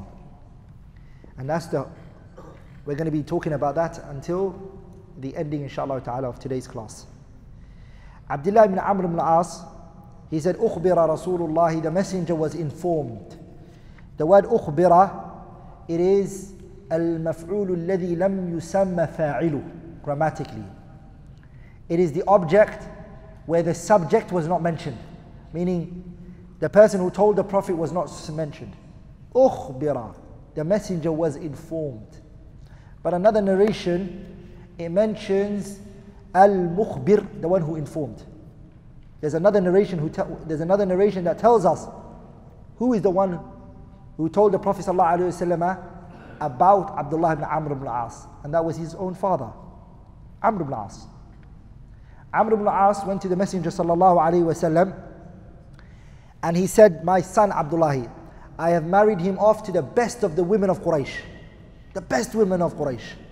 ذات حسب من Quraysh. She's the best woman of Quraysh. But look how he deals with her. He fasts all day and he prays Qiyam Layl all night. Doesn't give this woman any rights. Because if he's fasting all day, he's not going to have time to spend with her. He's in ibadah. She might want him as a husband. And at night, he's praying. He doesn't even know what she's doing. He's praying. That's what he was doing. So his father complained about him. When his father informed the Prophet ﷺ about his son, the Messenger ﷺ, he asked him, is it true that you do this? Is it something you do? And he said, yeah, O Messenger of Allah, I do. And what was it that he said? Wallahi la asumanna nahara. I'm going to fast all day. Wala aqumanna al-layla ma ishtu. As long as I live all day and every night, daytime I'm fasting, nighttime I'm going to be praying. And I'm going to do that until I die. فَقُلْتُ لَهُ. Then the messenger asked him, is it true you said this? He said, قَدْ قُلْتُ. O Messenger of Allah, I said it. It's true, I did say that. بِأَبِي أَنْتَ وَأُمِّي. I free my mother and father for you. قال, the messenger then said to him, فَإِنَّكَ لَا تَسْتَطِيعُ ذَلِكَ. You can't do that. You don't have the ability to do that. فَصُمْ وَأَفْطِرْ. Fast one day and break your fast one day. وَقُمْ وَنَمْ. Ama فَصُمْ وَأَفْطِرْ. Sorry. Fast and break your fast. Don't just keep fasting. Fast and break your fast. Pray and also sleep. وَصُمْ مِنَ الشَّهْرِ ثَلَاثَةِ أَيَّامٍ. And every month try to fast 3 days. فَإِنَّ الْحَسَنَةِ بِعَشْرِ أَمْثَالِهَا. Because the righteous deeds is multiplied by 10. So if he fasts 3 times a month, it's like he fasted the whole entire year. Because how many days in the month? 30. 10, 30, right? 30 means the whole entire year, right? So you're fasting every day. If you wanted it, you got it. The messenger told him, إِنَّ الْحَسَنَ فَإِنَّ الْحَسَنَةِ بِعَشْرِ أَمْثَالِهَا. Do that. وَذَلِكَ مِثْلُ صِيَامِ الدَّهْرِ. قُلْتُ فَإِنِّي أُطِيقُ أَفْضَلَ مِنْ ذَلِكَ. O Messenger of Allah, I can do more than that, he said, because he was young. He said, I can do more than that. Just 3 days a month, I can do more. Then the Messenger sallallahu alayhi wa sallam, he said to him, فَصُمْ يَوْمًا وَأَفْطِرْ يَوْمَيْنِ. Okay, fast one day, then relax for 2 days, and then fast again. قُلْتُ فَإِنِّي أُطِيقُ أَفْضَلَ مِنْ ذَلِكَ. I can do better than that, he said. Then the Messenger said, فَصُمْ يَوْمًا وَأَفْطِرْ يَوْمًا. Fast one day and break a fast the other day. Meaning, you fast Monday, don't fast Tuesday, fast Wednesday. وَهَكَذَا. فَذَلِكَ صِيَامُ دَاوُود. Nabi Allah Dawood, that was his fasting. وَهُوَ أَفْضَلُ الصِّيَامِ. And that's the best form of fasting. The best fasting is the fasting of Dawood. فَقُلْتُ, I then said, فَإِنِّي أُطِيقُ أَفْضَلَ مِنْ ذَلِكَ. I can do better than that. The messenger then said to him, لَا صَوْمَ فَوْقَ صَوْمَ دَاوُود. There's no fasting after the fasting of Dawood. That's it. That's the limit. Because if he pushes after Dawood, he's going to go back to what he was doing right now. He's going to fast every day, right? He said, no. Sum yawman wa after yawman. Benefits that we take from the hadith. The benefits that we take from the hadith. Number 1, the virtue of Abdullah ibn Amr ibn al-As. How virtuous this man was. How he strived to ibadah. How he loved khair. He swore by Allah that he's going to fast every day in the year. And that he's going to pray Qiyamul Layl every night. Look how eager and hungry he was for worshipping Allah Azza wa Jalla. The second benefit that we take from the hadith is how our religion is easy. Simplicity. Doesn't like complication. The third benefit that we take from the hadith is that it's not liked to stand every single night. Why? Because the messenger said, قُمْ وَنَمْ. Stand up and sleep. It's disliked for you to pray from Isha to Fajr. It's disliked. It has to be a part where you sleep. Because the messenger said, stand up and also sleep. The fourth benefit that we take from this is the virtue of fasting 3 days of every month. And that it's equivalent to fasting the whole entire year. The scholars, they differed now. What are these 3 days? These 3 days that are equivalent to the fasting of the whole year, what is it actually? Some of the scholars, they said it is the 3 white days. And that's the view of the overwhelming majority of scholars. And others have differed and said, no, it's not. It's any time within the month, as long as you just fast 3 days. Like what seems strong is the 3 white days. The 5th benefit that we take from the hadith is the best form of fasting is to fast the fasting of Nabiullah Dawood. The 6th benefit that we take from this is the righteous deeds is multiplied up to 10. And that's from the virtues of Allah. من جاء بالحسنة فله عشر أمثالها ومن جاء بالسيئة فلا يجزى إلا مثلها إلا مثلها. If a person comes with good, it will be multiplied by 10. What about if he comes with a sin? Only 1. A man came to Abu Hanifa. He said, Abu Hanifa, I will steal money. A man came to Abu Hanifa. He said, I will steal some money. When I steal the money, how many sins do I get? 1, because I stole. And then I give it in sadaqah. How many reward do I get? 10. Subtract the 1 sin from it. How much am I left with? I'm left with 9 reward. Abu Hanifa said, was it accepted in the first place? For you to get the 10? To get the 10 means that the first time that you gave it in sadaqah, it was accepted. It wasn't accepted, aslan. You stole the money.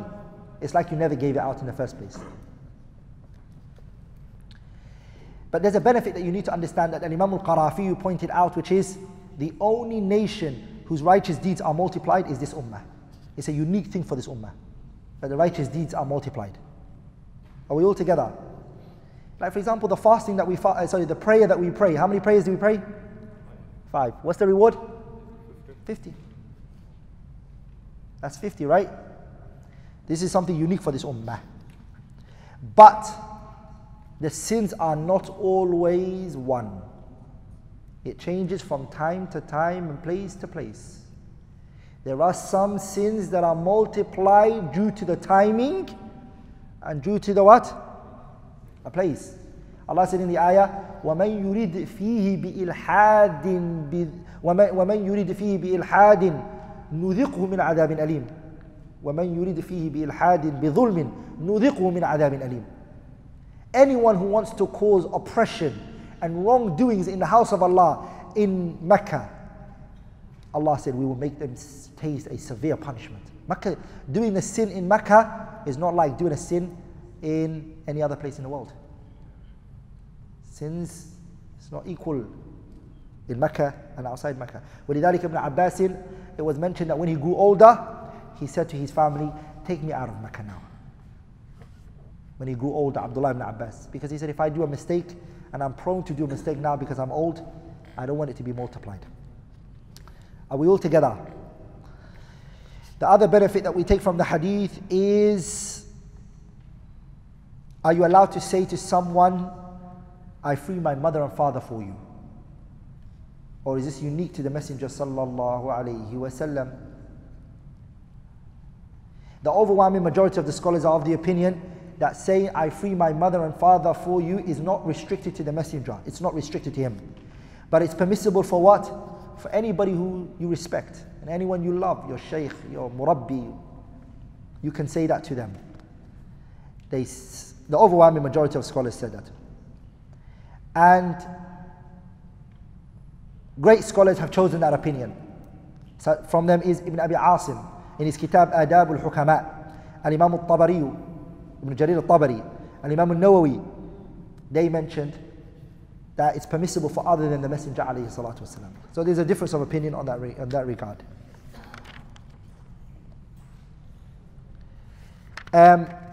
Also, that what we take from the hadith is the permissibility of swearing when no one asks you to swear by Allah. What did Abdullah ibn Amr ibn As say? Wallahi la asumanna al-nahara wa la aqumanna al-layla. I swear by Allah, I'm going to pray all night and I'm going to fast all day. No one told him to swear by Allah. He chose to swear by Allah.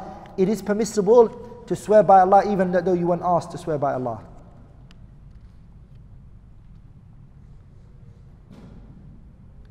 Also, the benefit that we take from the hadith is, if you swore by Allah and then someone points you towards a direction better than what you made the oath for, then you should leave it.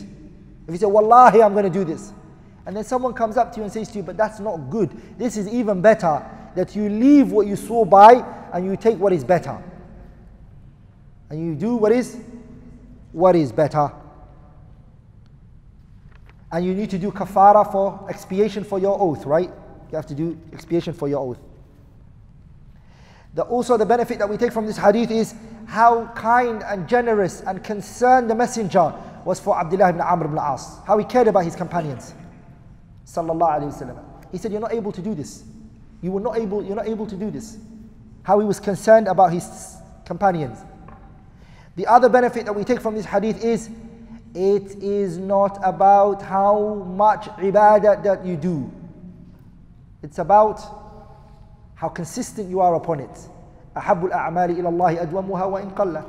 The actions that are most beloved to Allah is that which is consistent even if it's little.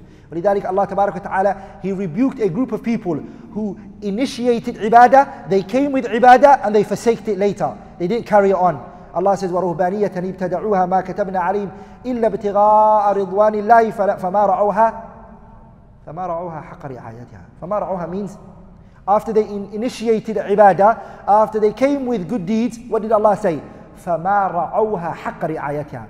They didn't observe this righteous action. They didn't carry it on. ولذلك Abdullah ibn Amr ibn As, when he grew older, he himself, he regrets why he didn't take the Prophet ﷺ's advice. He regretted it when he grew older. He said, why did I not take the Messenger ﷺ's advice? Because he told me I won't be able to do this. And look at Abdullah ibn Amr ibn As. He took on the fasting of Dawood, right? And when he grew older, he wasn't able to carry on the fasting of Dawood. He felt weak and unable. And he said, if only I listened when I was told. And that benefits us, that the wise people don't look at things at that current moment. The wise person looks at what it's going to lead to. They look at beyond what it is right that moment. Are we all together? And also what we benefit from this hadith is Abdullah ibn Amr As' action, which is that he died and he used to fast the fasting of Dawood. Because he said something very powerful. He said, I am not going to be one who's told the Prophet ﷺ, I'm going to do this, and then after the Prophet I change. I'm not going to be like that. I'm going to be upon what the Messenger knew me to be upon. And he's grown old now. ولذلك, you all know Abdullah ibn Amr ibn As was the most in narrating from the Messenger sallallahu alayhi wa sallam. True or false? Was he not? Even Abu Hurairah said, Abdullah ibn Amr ibn As had more narrations than I. He took more from the Prophet because he used to narrate at a time when I never used to narrate. But why is it that we have more narrations of Abu Hurairah? Is because Abdullah ibn Amr ibn As, in the last stages of his life, he went towards ibadah. He turned towards ibadah. So he left off narrating hadiths. Whereas Abu Hurairah, he would sit down and narrate everything he heard. Are we all together? Like in Abdullah ibn Amr ibn As, he went more to ibadah, and salah and ibadah took him more. Radiyallahu ta'ala anhu. Also, what we benefit from this hadith is that we can sometimes do the actions of the early nation. The fasting was whose fasting? The fasting of Nabillahi Dawood. This was Dawood's fasting. And so, there are things that we can take from the other nations, the other Ummah. Are we all together? Some things we can't take from them. And that is permissible to take from the previous nations. And Nabillahi Dawood, Allah subhanahu wa ta'ala, look at Dawood. Dawood, all of his life, he used to fast one day and not fast the other day. Dawood was like that. And Allah described Dawood with two things. وَاذْكُرْ عَبْدَنَا دَاوُودَ ذَا الْأَيْدِ. This is the ayah we're going to busy ourselves with. وَاذْكُرْ عَبْدَنَا, Allah said, remember our slave. Who? Dawood. Muhammad. Remember our slave Dawood. ذَا الْأَيْدِ. What does ذَا الْأَيْدِ mean? Mujahidin, he said, al-Aidi here means al-quwwatu fi ta'ah. He had strength, Nabillahi Dawood, in ibadah and in ta'ah. Are we all together, brothers?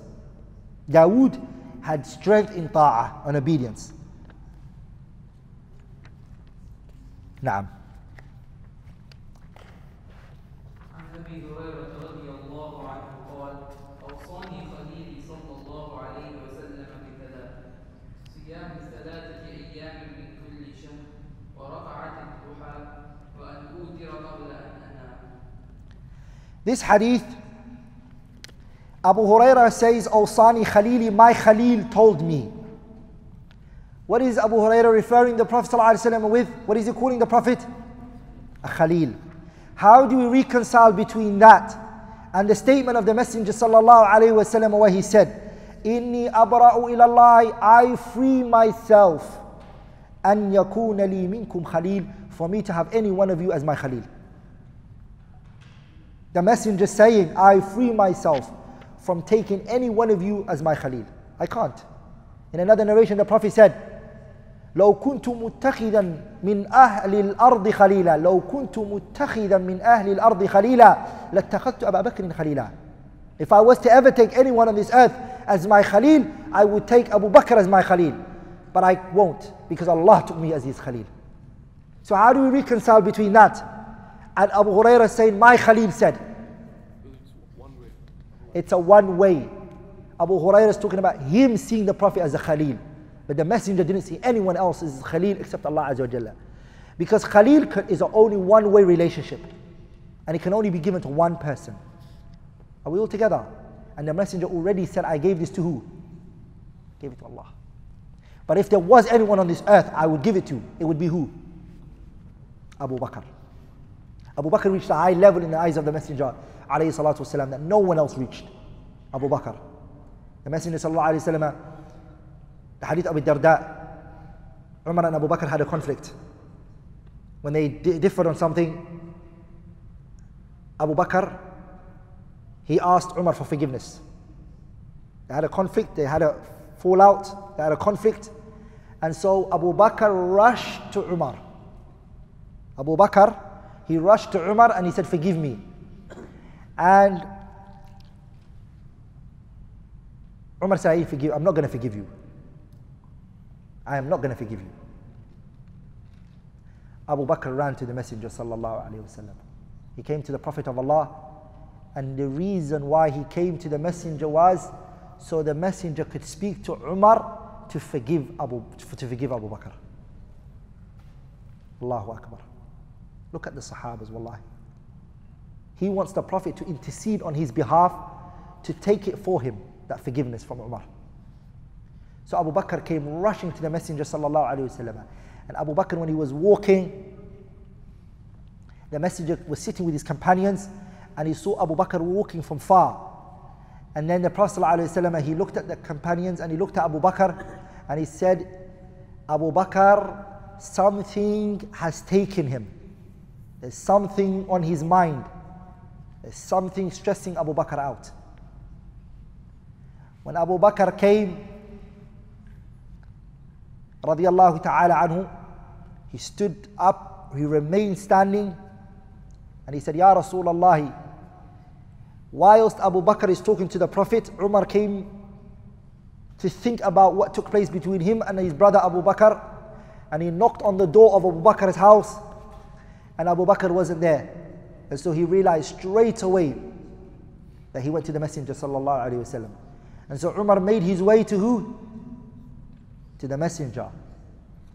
As Abu Bakr and the Messenger and the companions are there, Umar came walking from the same direction. He came walking from the same place. He came walking. And the messenger saw Umar from far. فَتَمَعَّرَ وَجْهُ رَسُولِ اللَّهِ صَلَّى اللَّهُ عَلَيْهِ وسلم. The messenger's face became scrolled. He became angry.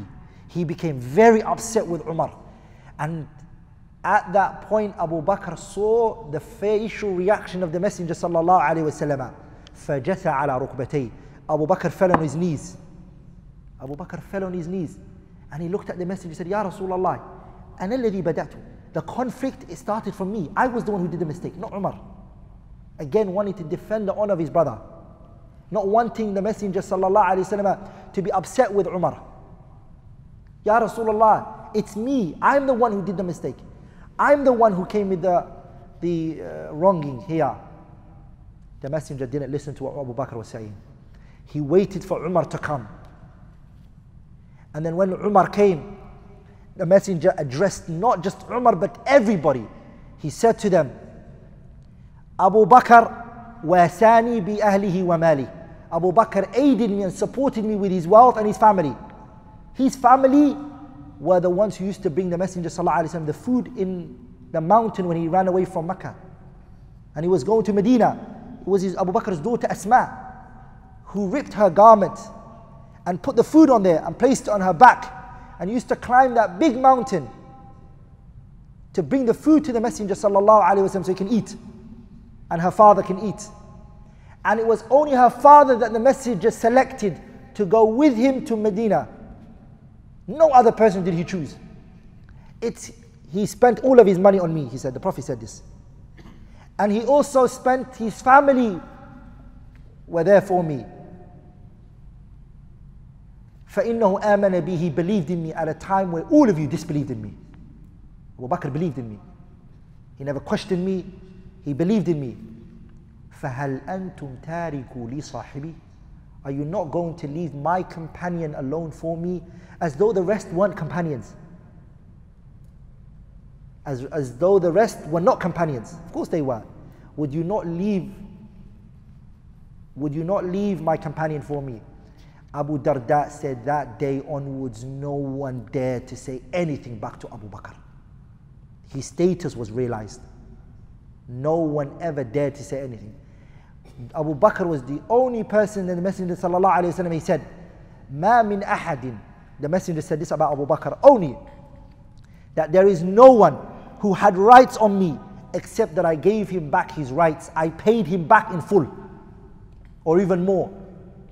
Illa Abu Bakr, except Abu Bakr. فَتَرَكْتُ مُكَافَأَتَهُ لِلَّهِ. I have left Allah to reward him. I couldn't reward Abu Bakr to what he has done for me. Are we all together, brothers?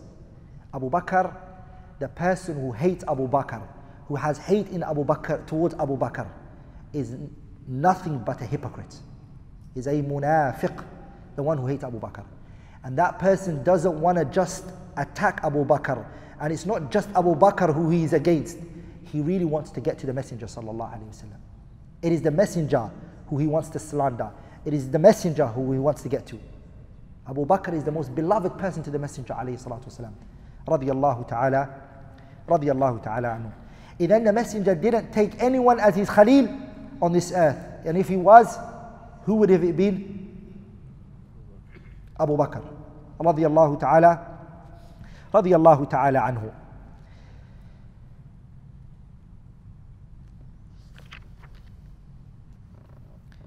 So the scholars, they said that Abu Hurairah saying Khalili is referring to his way of looking at the Messenger sallallahu alaihi wasallam. He saw the Prophet as a Khalil. There were three things that the Prophet advised him. صِيَامُ ثَلَاثَةِ أَيَّامٍ مِّن كُلِّ شَهْرٍ. Every month, fast 3 days. وَرَكْعَتَيِ الضُّحَى. And you pray 2 rak'ah duha. وَأَنْ أُوتِرَ قَبْلَ أَنْ أَنَامٍ. And that I do witr before I go to sleep. Brothers, if you're a Muslim who has learned this hadith today, who loves Allah and His Messenger, a true believer, this should be something you implement in your life today, from today onwards. That every single 3 times a month you fast. Those 3 days of the month you fast. That you pray the 2 rak'ah duha. And that you do witr. Just 1 rak'ah. Is that hard, brothers? Before you go to sleep. Just 1 rak'ah. Pray it and go to sleep. Huh? Yeah, we're going to go to that when we come to the Salatul Taraweeh. We're going to designate one of the lectures on the issue of Taraweeh, inshallah ta'ala. Are you allowed to pray Salah after witr? Does your witr have to be? What about if you don't want to pray, you want to carry on some prayer at home, and etc. We'll speak about that, inshallah ta'ala. What does duha mean? Salatul Duha. Hey, what's Salatul Duha? It's a prayer that's prayed. Anyone knows what the Salatul Duha is? It's prayed after the sun rises. It's before Dhuhr. Salatul Duha. Why do we pray Salatul Duha? What does it do for us?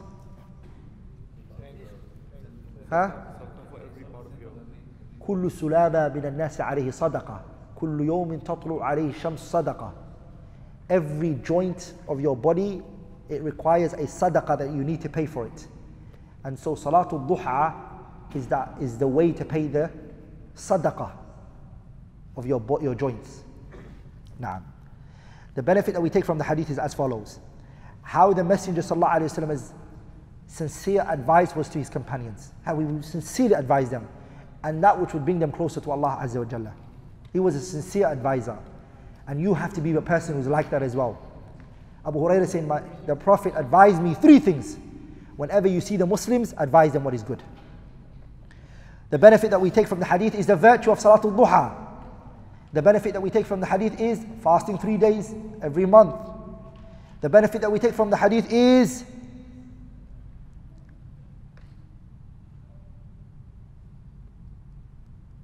I don't want to use the word boasting,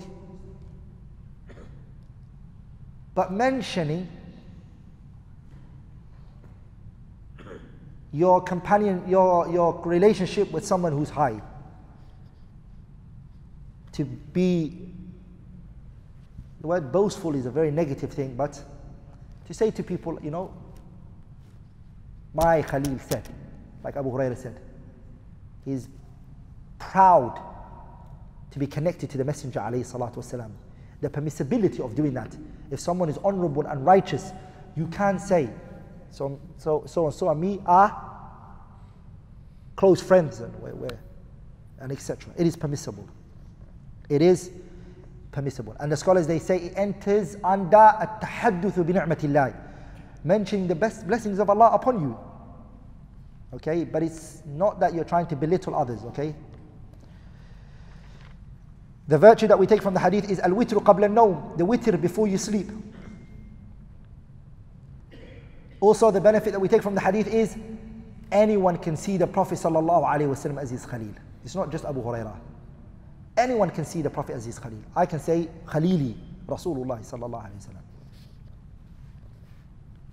Naam. عن محمد بن عباد بن جعفر قال سألت جابر بن عبد الله رضي الله عنهما أنهى النبي صلى الله عليه وسلم عن صوم يوم الجمعة قال نعم وزاد مسلم ورب الكعبة. This hadith, Muhammad ibn Abbad ibn Ja'far radiyallahu ta'ala anhu, he said, rahimahullah ta'ala, سألت جابر بن عبد الله radiyallahu ta'ala anhuma. I asked Jabir ibn Abdullah, أنهى النبي, did the messenger prohibit عن صوم يوم الجمعة, did the messenger prohibit the fasting of Friday? Did he make it haram? قال نعم. Jabir said yes. In another wording in Sahih Muslim, he said وَرَبِّ الْكَعْبَةِ, by the Lord of the Kaaba. By the Lord of the Kaaba. The benefits that we take from the hadith is the permissibility of speaking and talking when you're doing tawaf around the Kaaba. Can anyone here tell me how I extracted the benefit from this hadith? Who can see where I got that benefit from? Yeah? How did I get that benefit from this hadith? Lord of the Kaaba. How? Tawaf on the Lord of the Kaaba. Muhammad ibn Abd, you wouldn't be able to see easily. It's hard to see it. Just wanted to know if somebody did. Muhammad ibn Abbad ibn Ja'far asked Jabir ibn Abdullah this question while he was doing tawaf around the Kaaba. He asked this question to him: did the Messenger sallallahu alaihi wasallam prohibit fasting of the Friday? Jabir was doing tawaf around the Kaaba, because there's a riwayah that says وَهُوَ يَطُوفُ بِالْبَيْتِ, while he was doing tawaf around the Kaaba. So that shows when you're doing tawaf around the Kaaba, you can give fatwas and answer questions. Why am I mentioning that? Because the scholars, they say tawaf is like salah. You need tahara to do tawaf, right? Do you not? Of course you need it. The difference is you can talk in this one, and the other one you can't talk. Are we all together, brothers? The benefit that we take from the hadith is the prohibition in fasting Friday is when you restrict it to Friday only. Ifradul Jum'ah. The prohibition is only when you make it Friday by itself. But if you fast a day before it or a day after it, it's not a problem. Okay, brothers?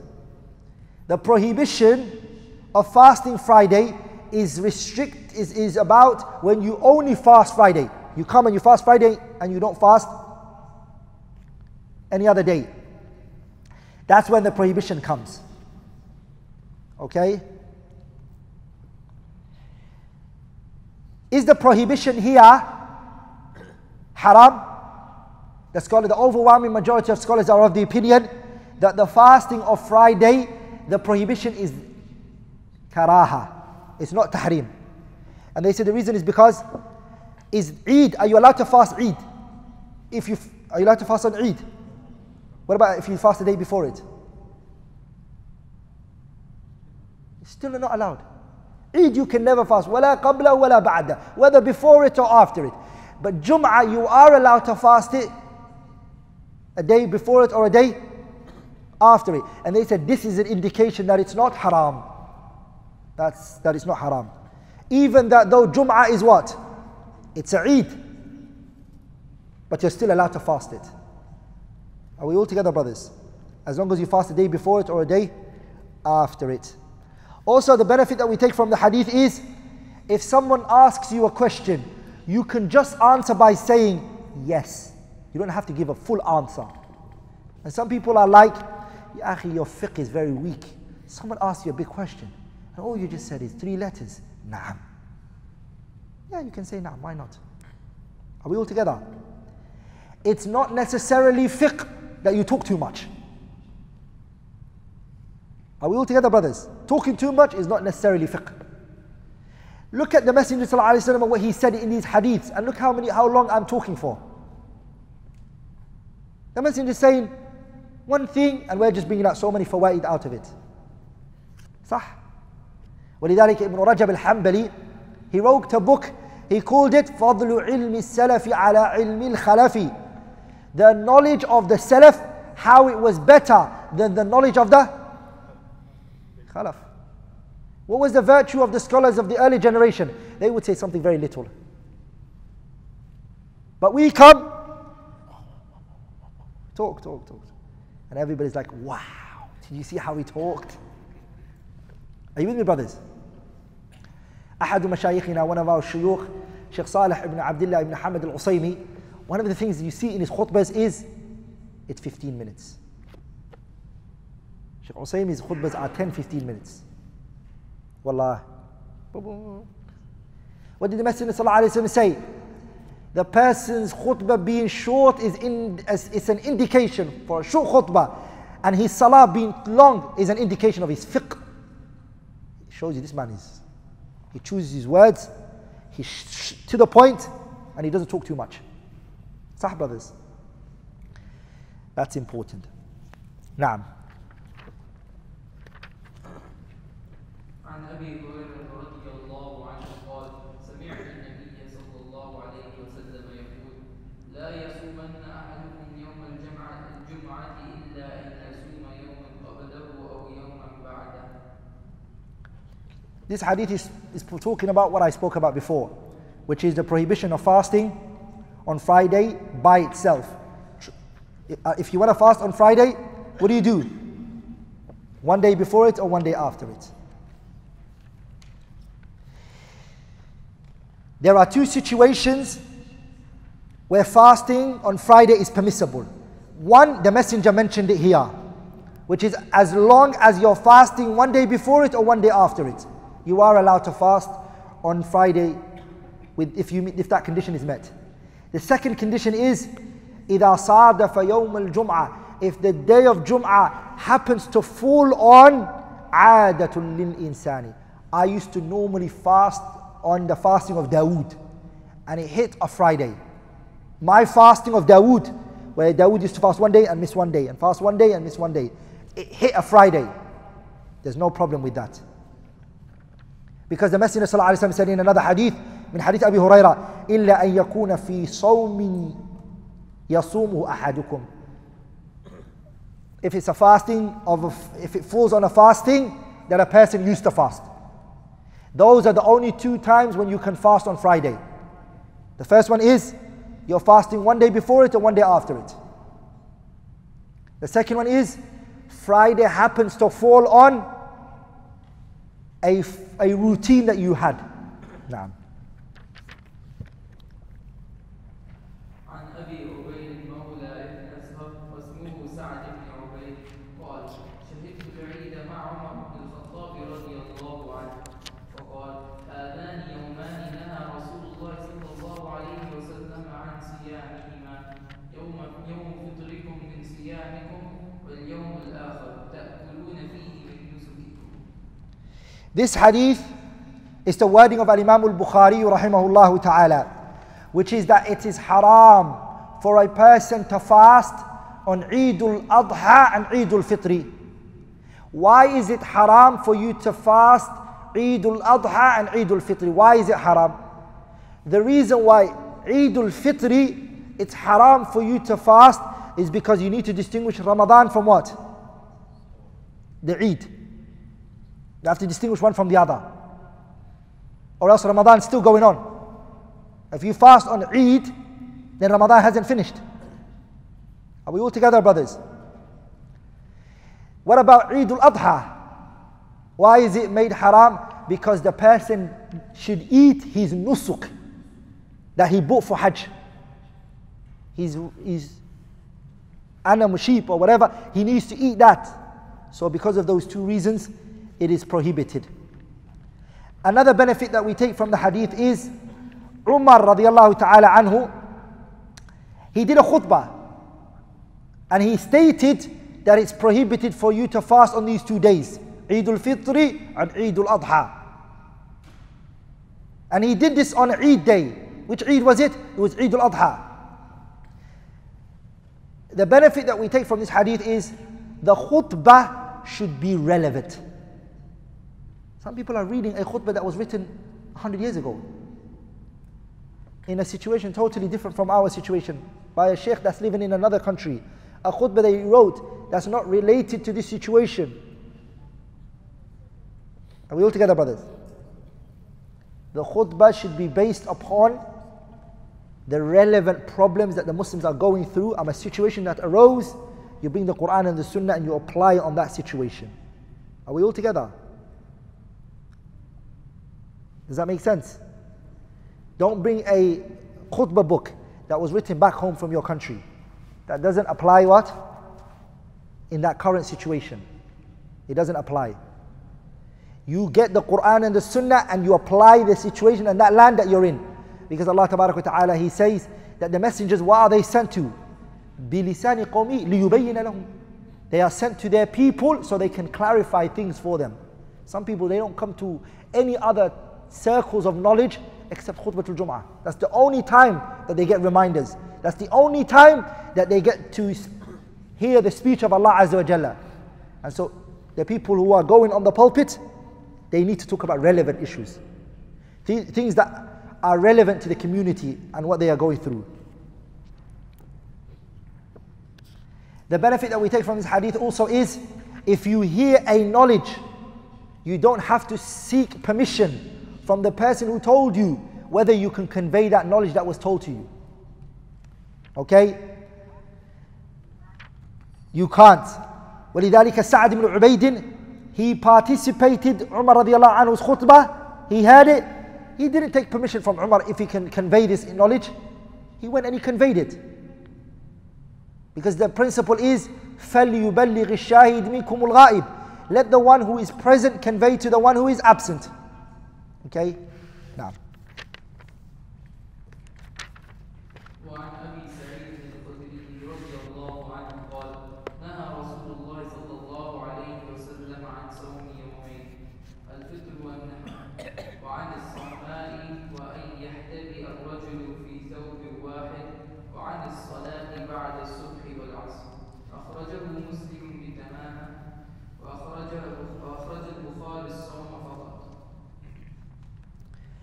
This hadith, the benefits that we take from it, number one, is that it's prohibited in fasting Eid al-Fitr wal-Adha. And that's haram. Is it only haram? No, it's not only haram. If you fast, it won't be accepted. It won't even be accepted. Are we all together, brothers? And I want you to remember some things, brothers. Not everything that's haram is not necessarily rejected. Not everything that's haram or that's prohibited is necessarily rejected. What do I mean by that? Somebody prayed in clothes that he stole from a shop.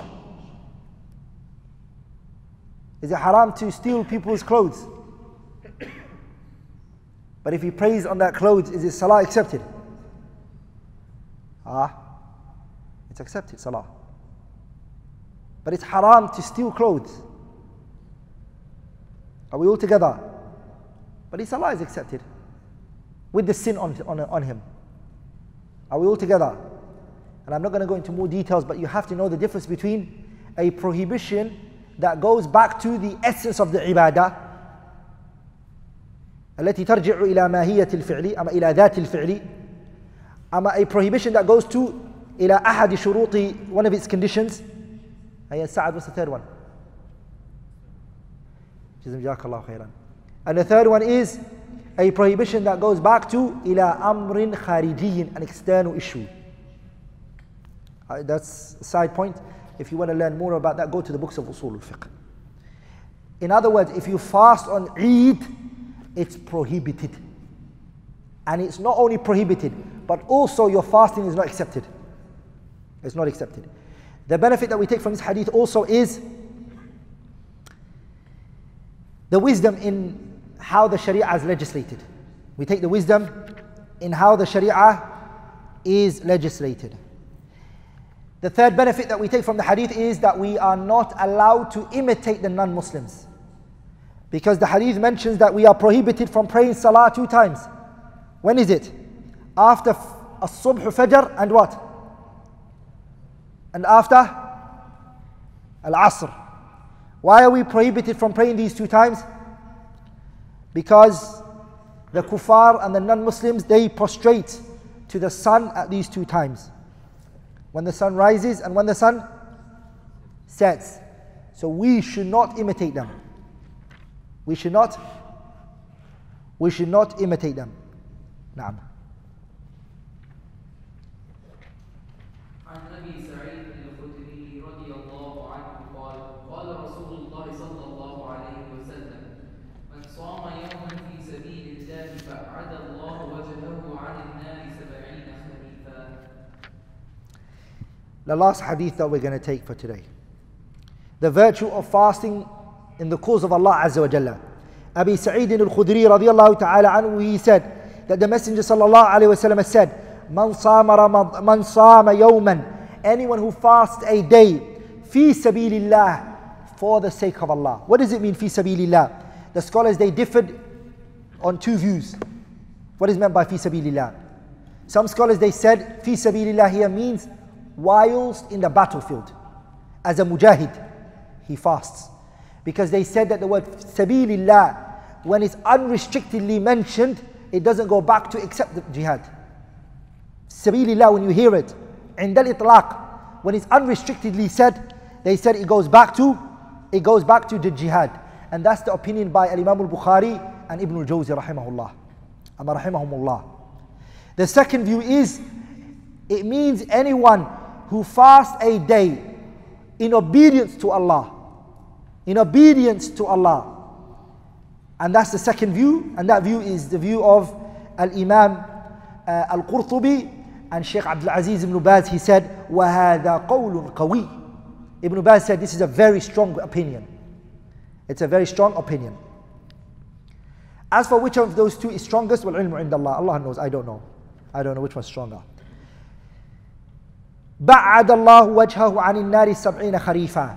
Allah distance that person from his face.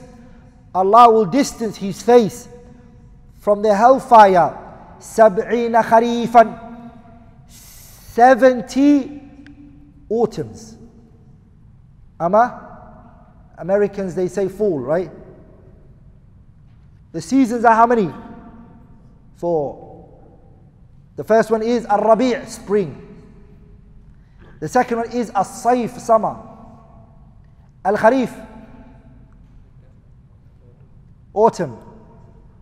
And Al-Shita, which is winter. Those are the 4.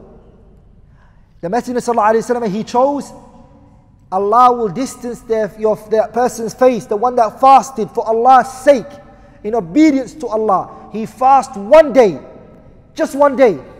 Allah will distance your face 70 years. Where did I get 70 years from? Because one autumn to the other autumn is a year, right? Is it not? Why did the Messenger choose the word autumn? Autumn is the month where everything is cleansed before winter comes. The trees, they lose everything. It cleans everything off it. Are we all together? The Arabs, they used to refer to that as the month of cleansing.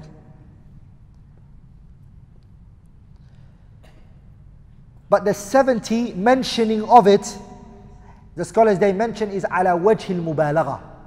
It doesn't mean 70 by that figure. It just means exaggeration in number. 70 is commonly used, but it doesn't mean the figures. Because remember the Prophet ﷺ, he said in the ayah, Allah mentioned in the ayah, istaghfir lahum aw la tastaghfir lahum in tastaghfir lahum 70 marratan falan yaghfir Allahu lahum. Muhammad, if you ask Allah's forgiveness for the hypocrites 70 times, Allah will not accept it. Does that mean if he said 71 times, Allah will accept it? No, it means Allah will never accept it. 70 is what? It's to show that. وَلِذَلِكَ when someone calls you and says, Akhi, I've been calling you 1,000 times, you can't say to him, you're lying. You can't say you're lying. Because 1,000 is an expression for a lot. Do you see how we got out of that one? If you say to someone, I've been calling you 1,000 times, I've been calling you 100 times, and you never picked up, the person can't go, wait, 1 second, let me check how many times you called me. Only 12 times? Only 12 times? And you're lying? Fear Allah. Fear Allah.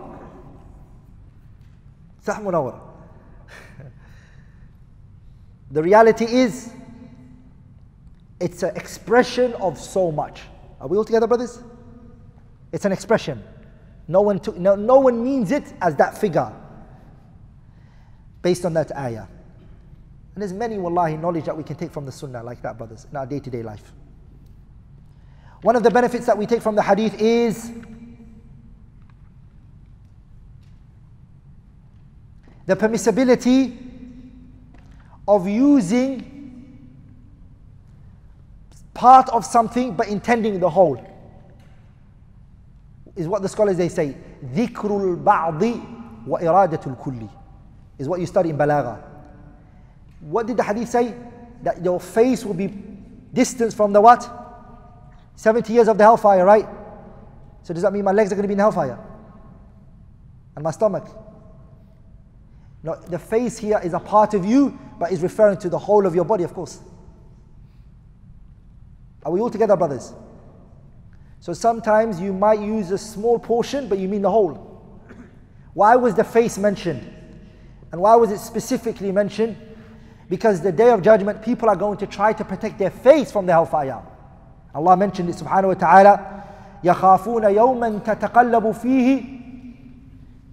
فِيهِ الْقُلُوبُ وَالْأَبْصَارُ. where their hearts and their eyes, the eyes is the face here.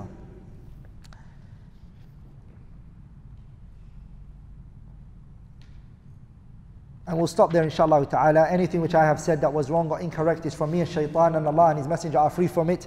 سبحانك اللهم وبحمدك أشهد أن لا إله إلا الله أستغفرك وأتوب إليك.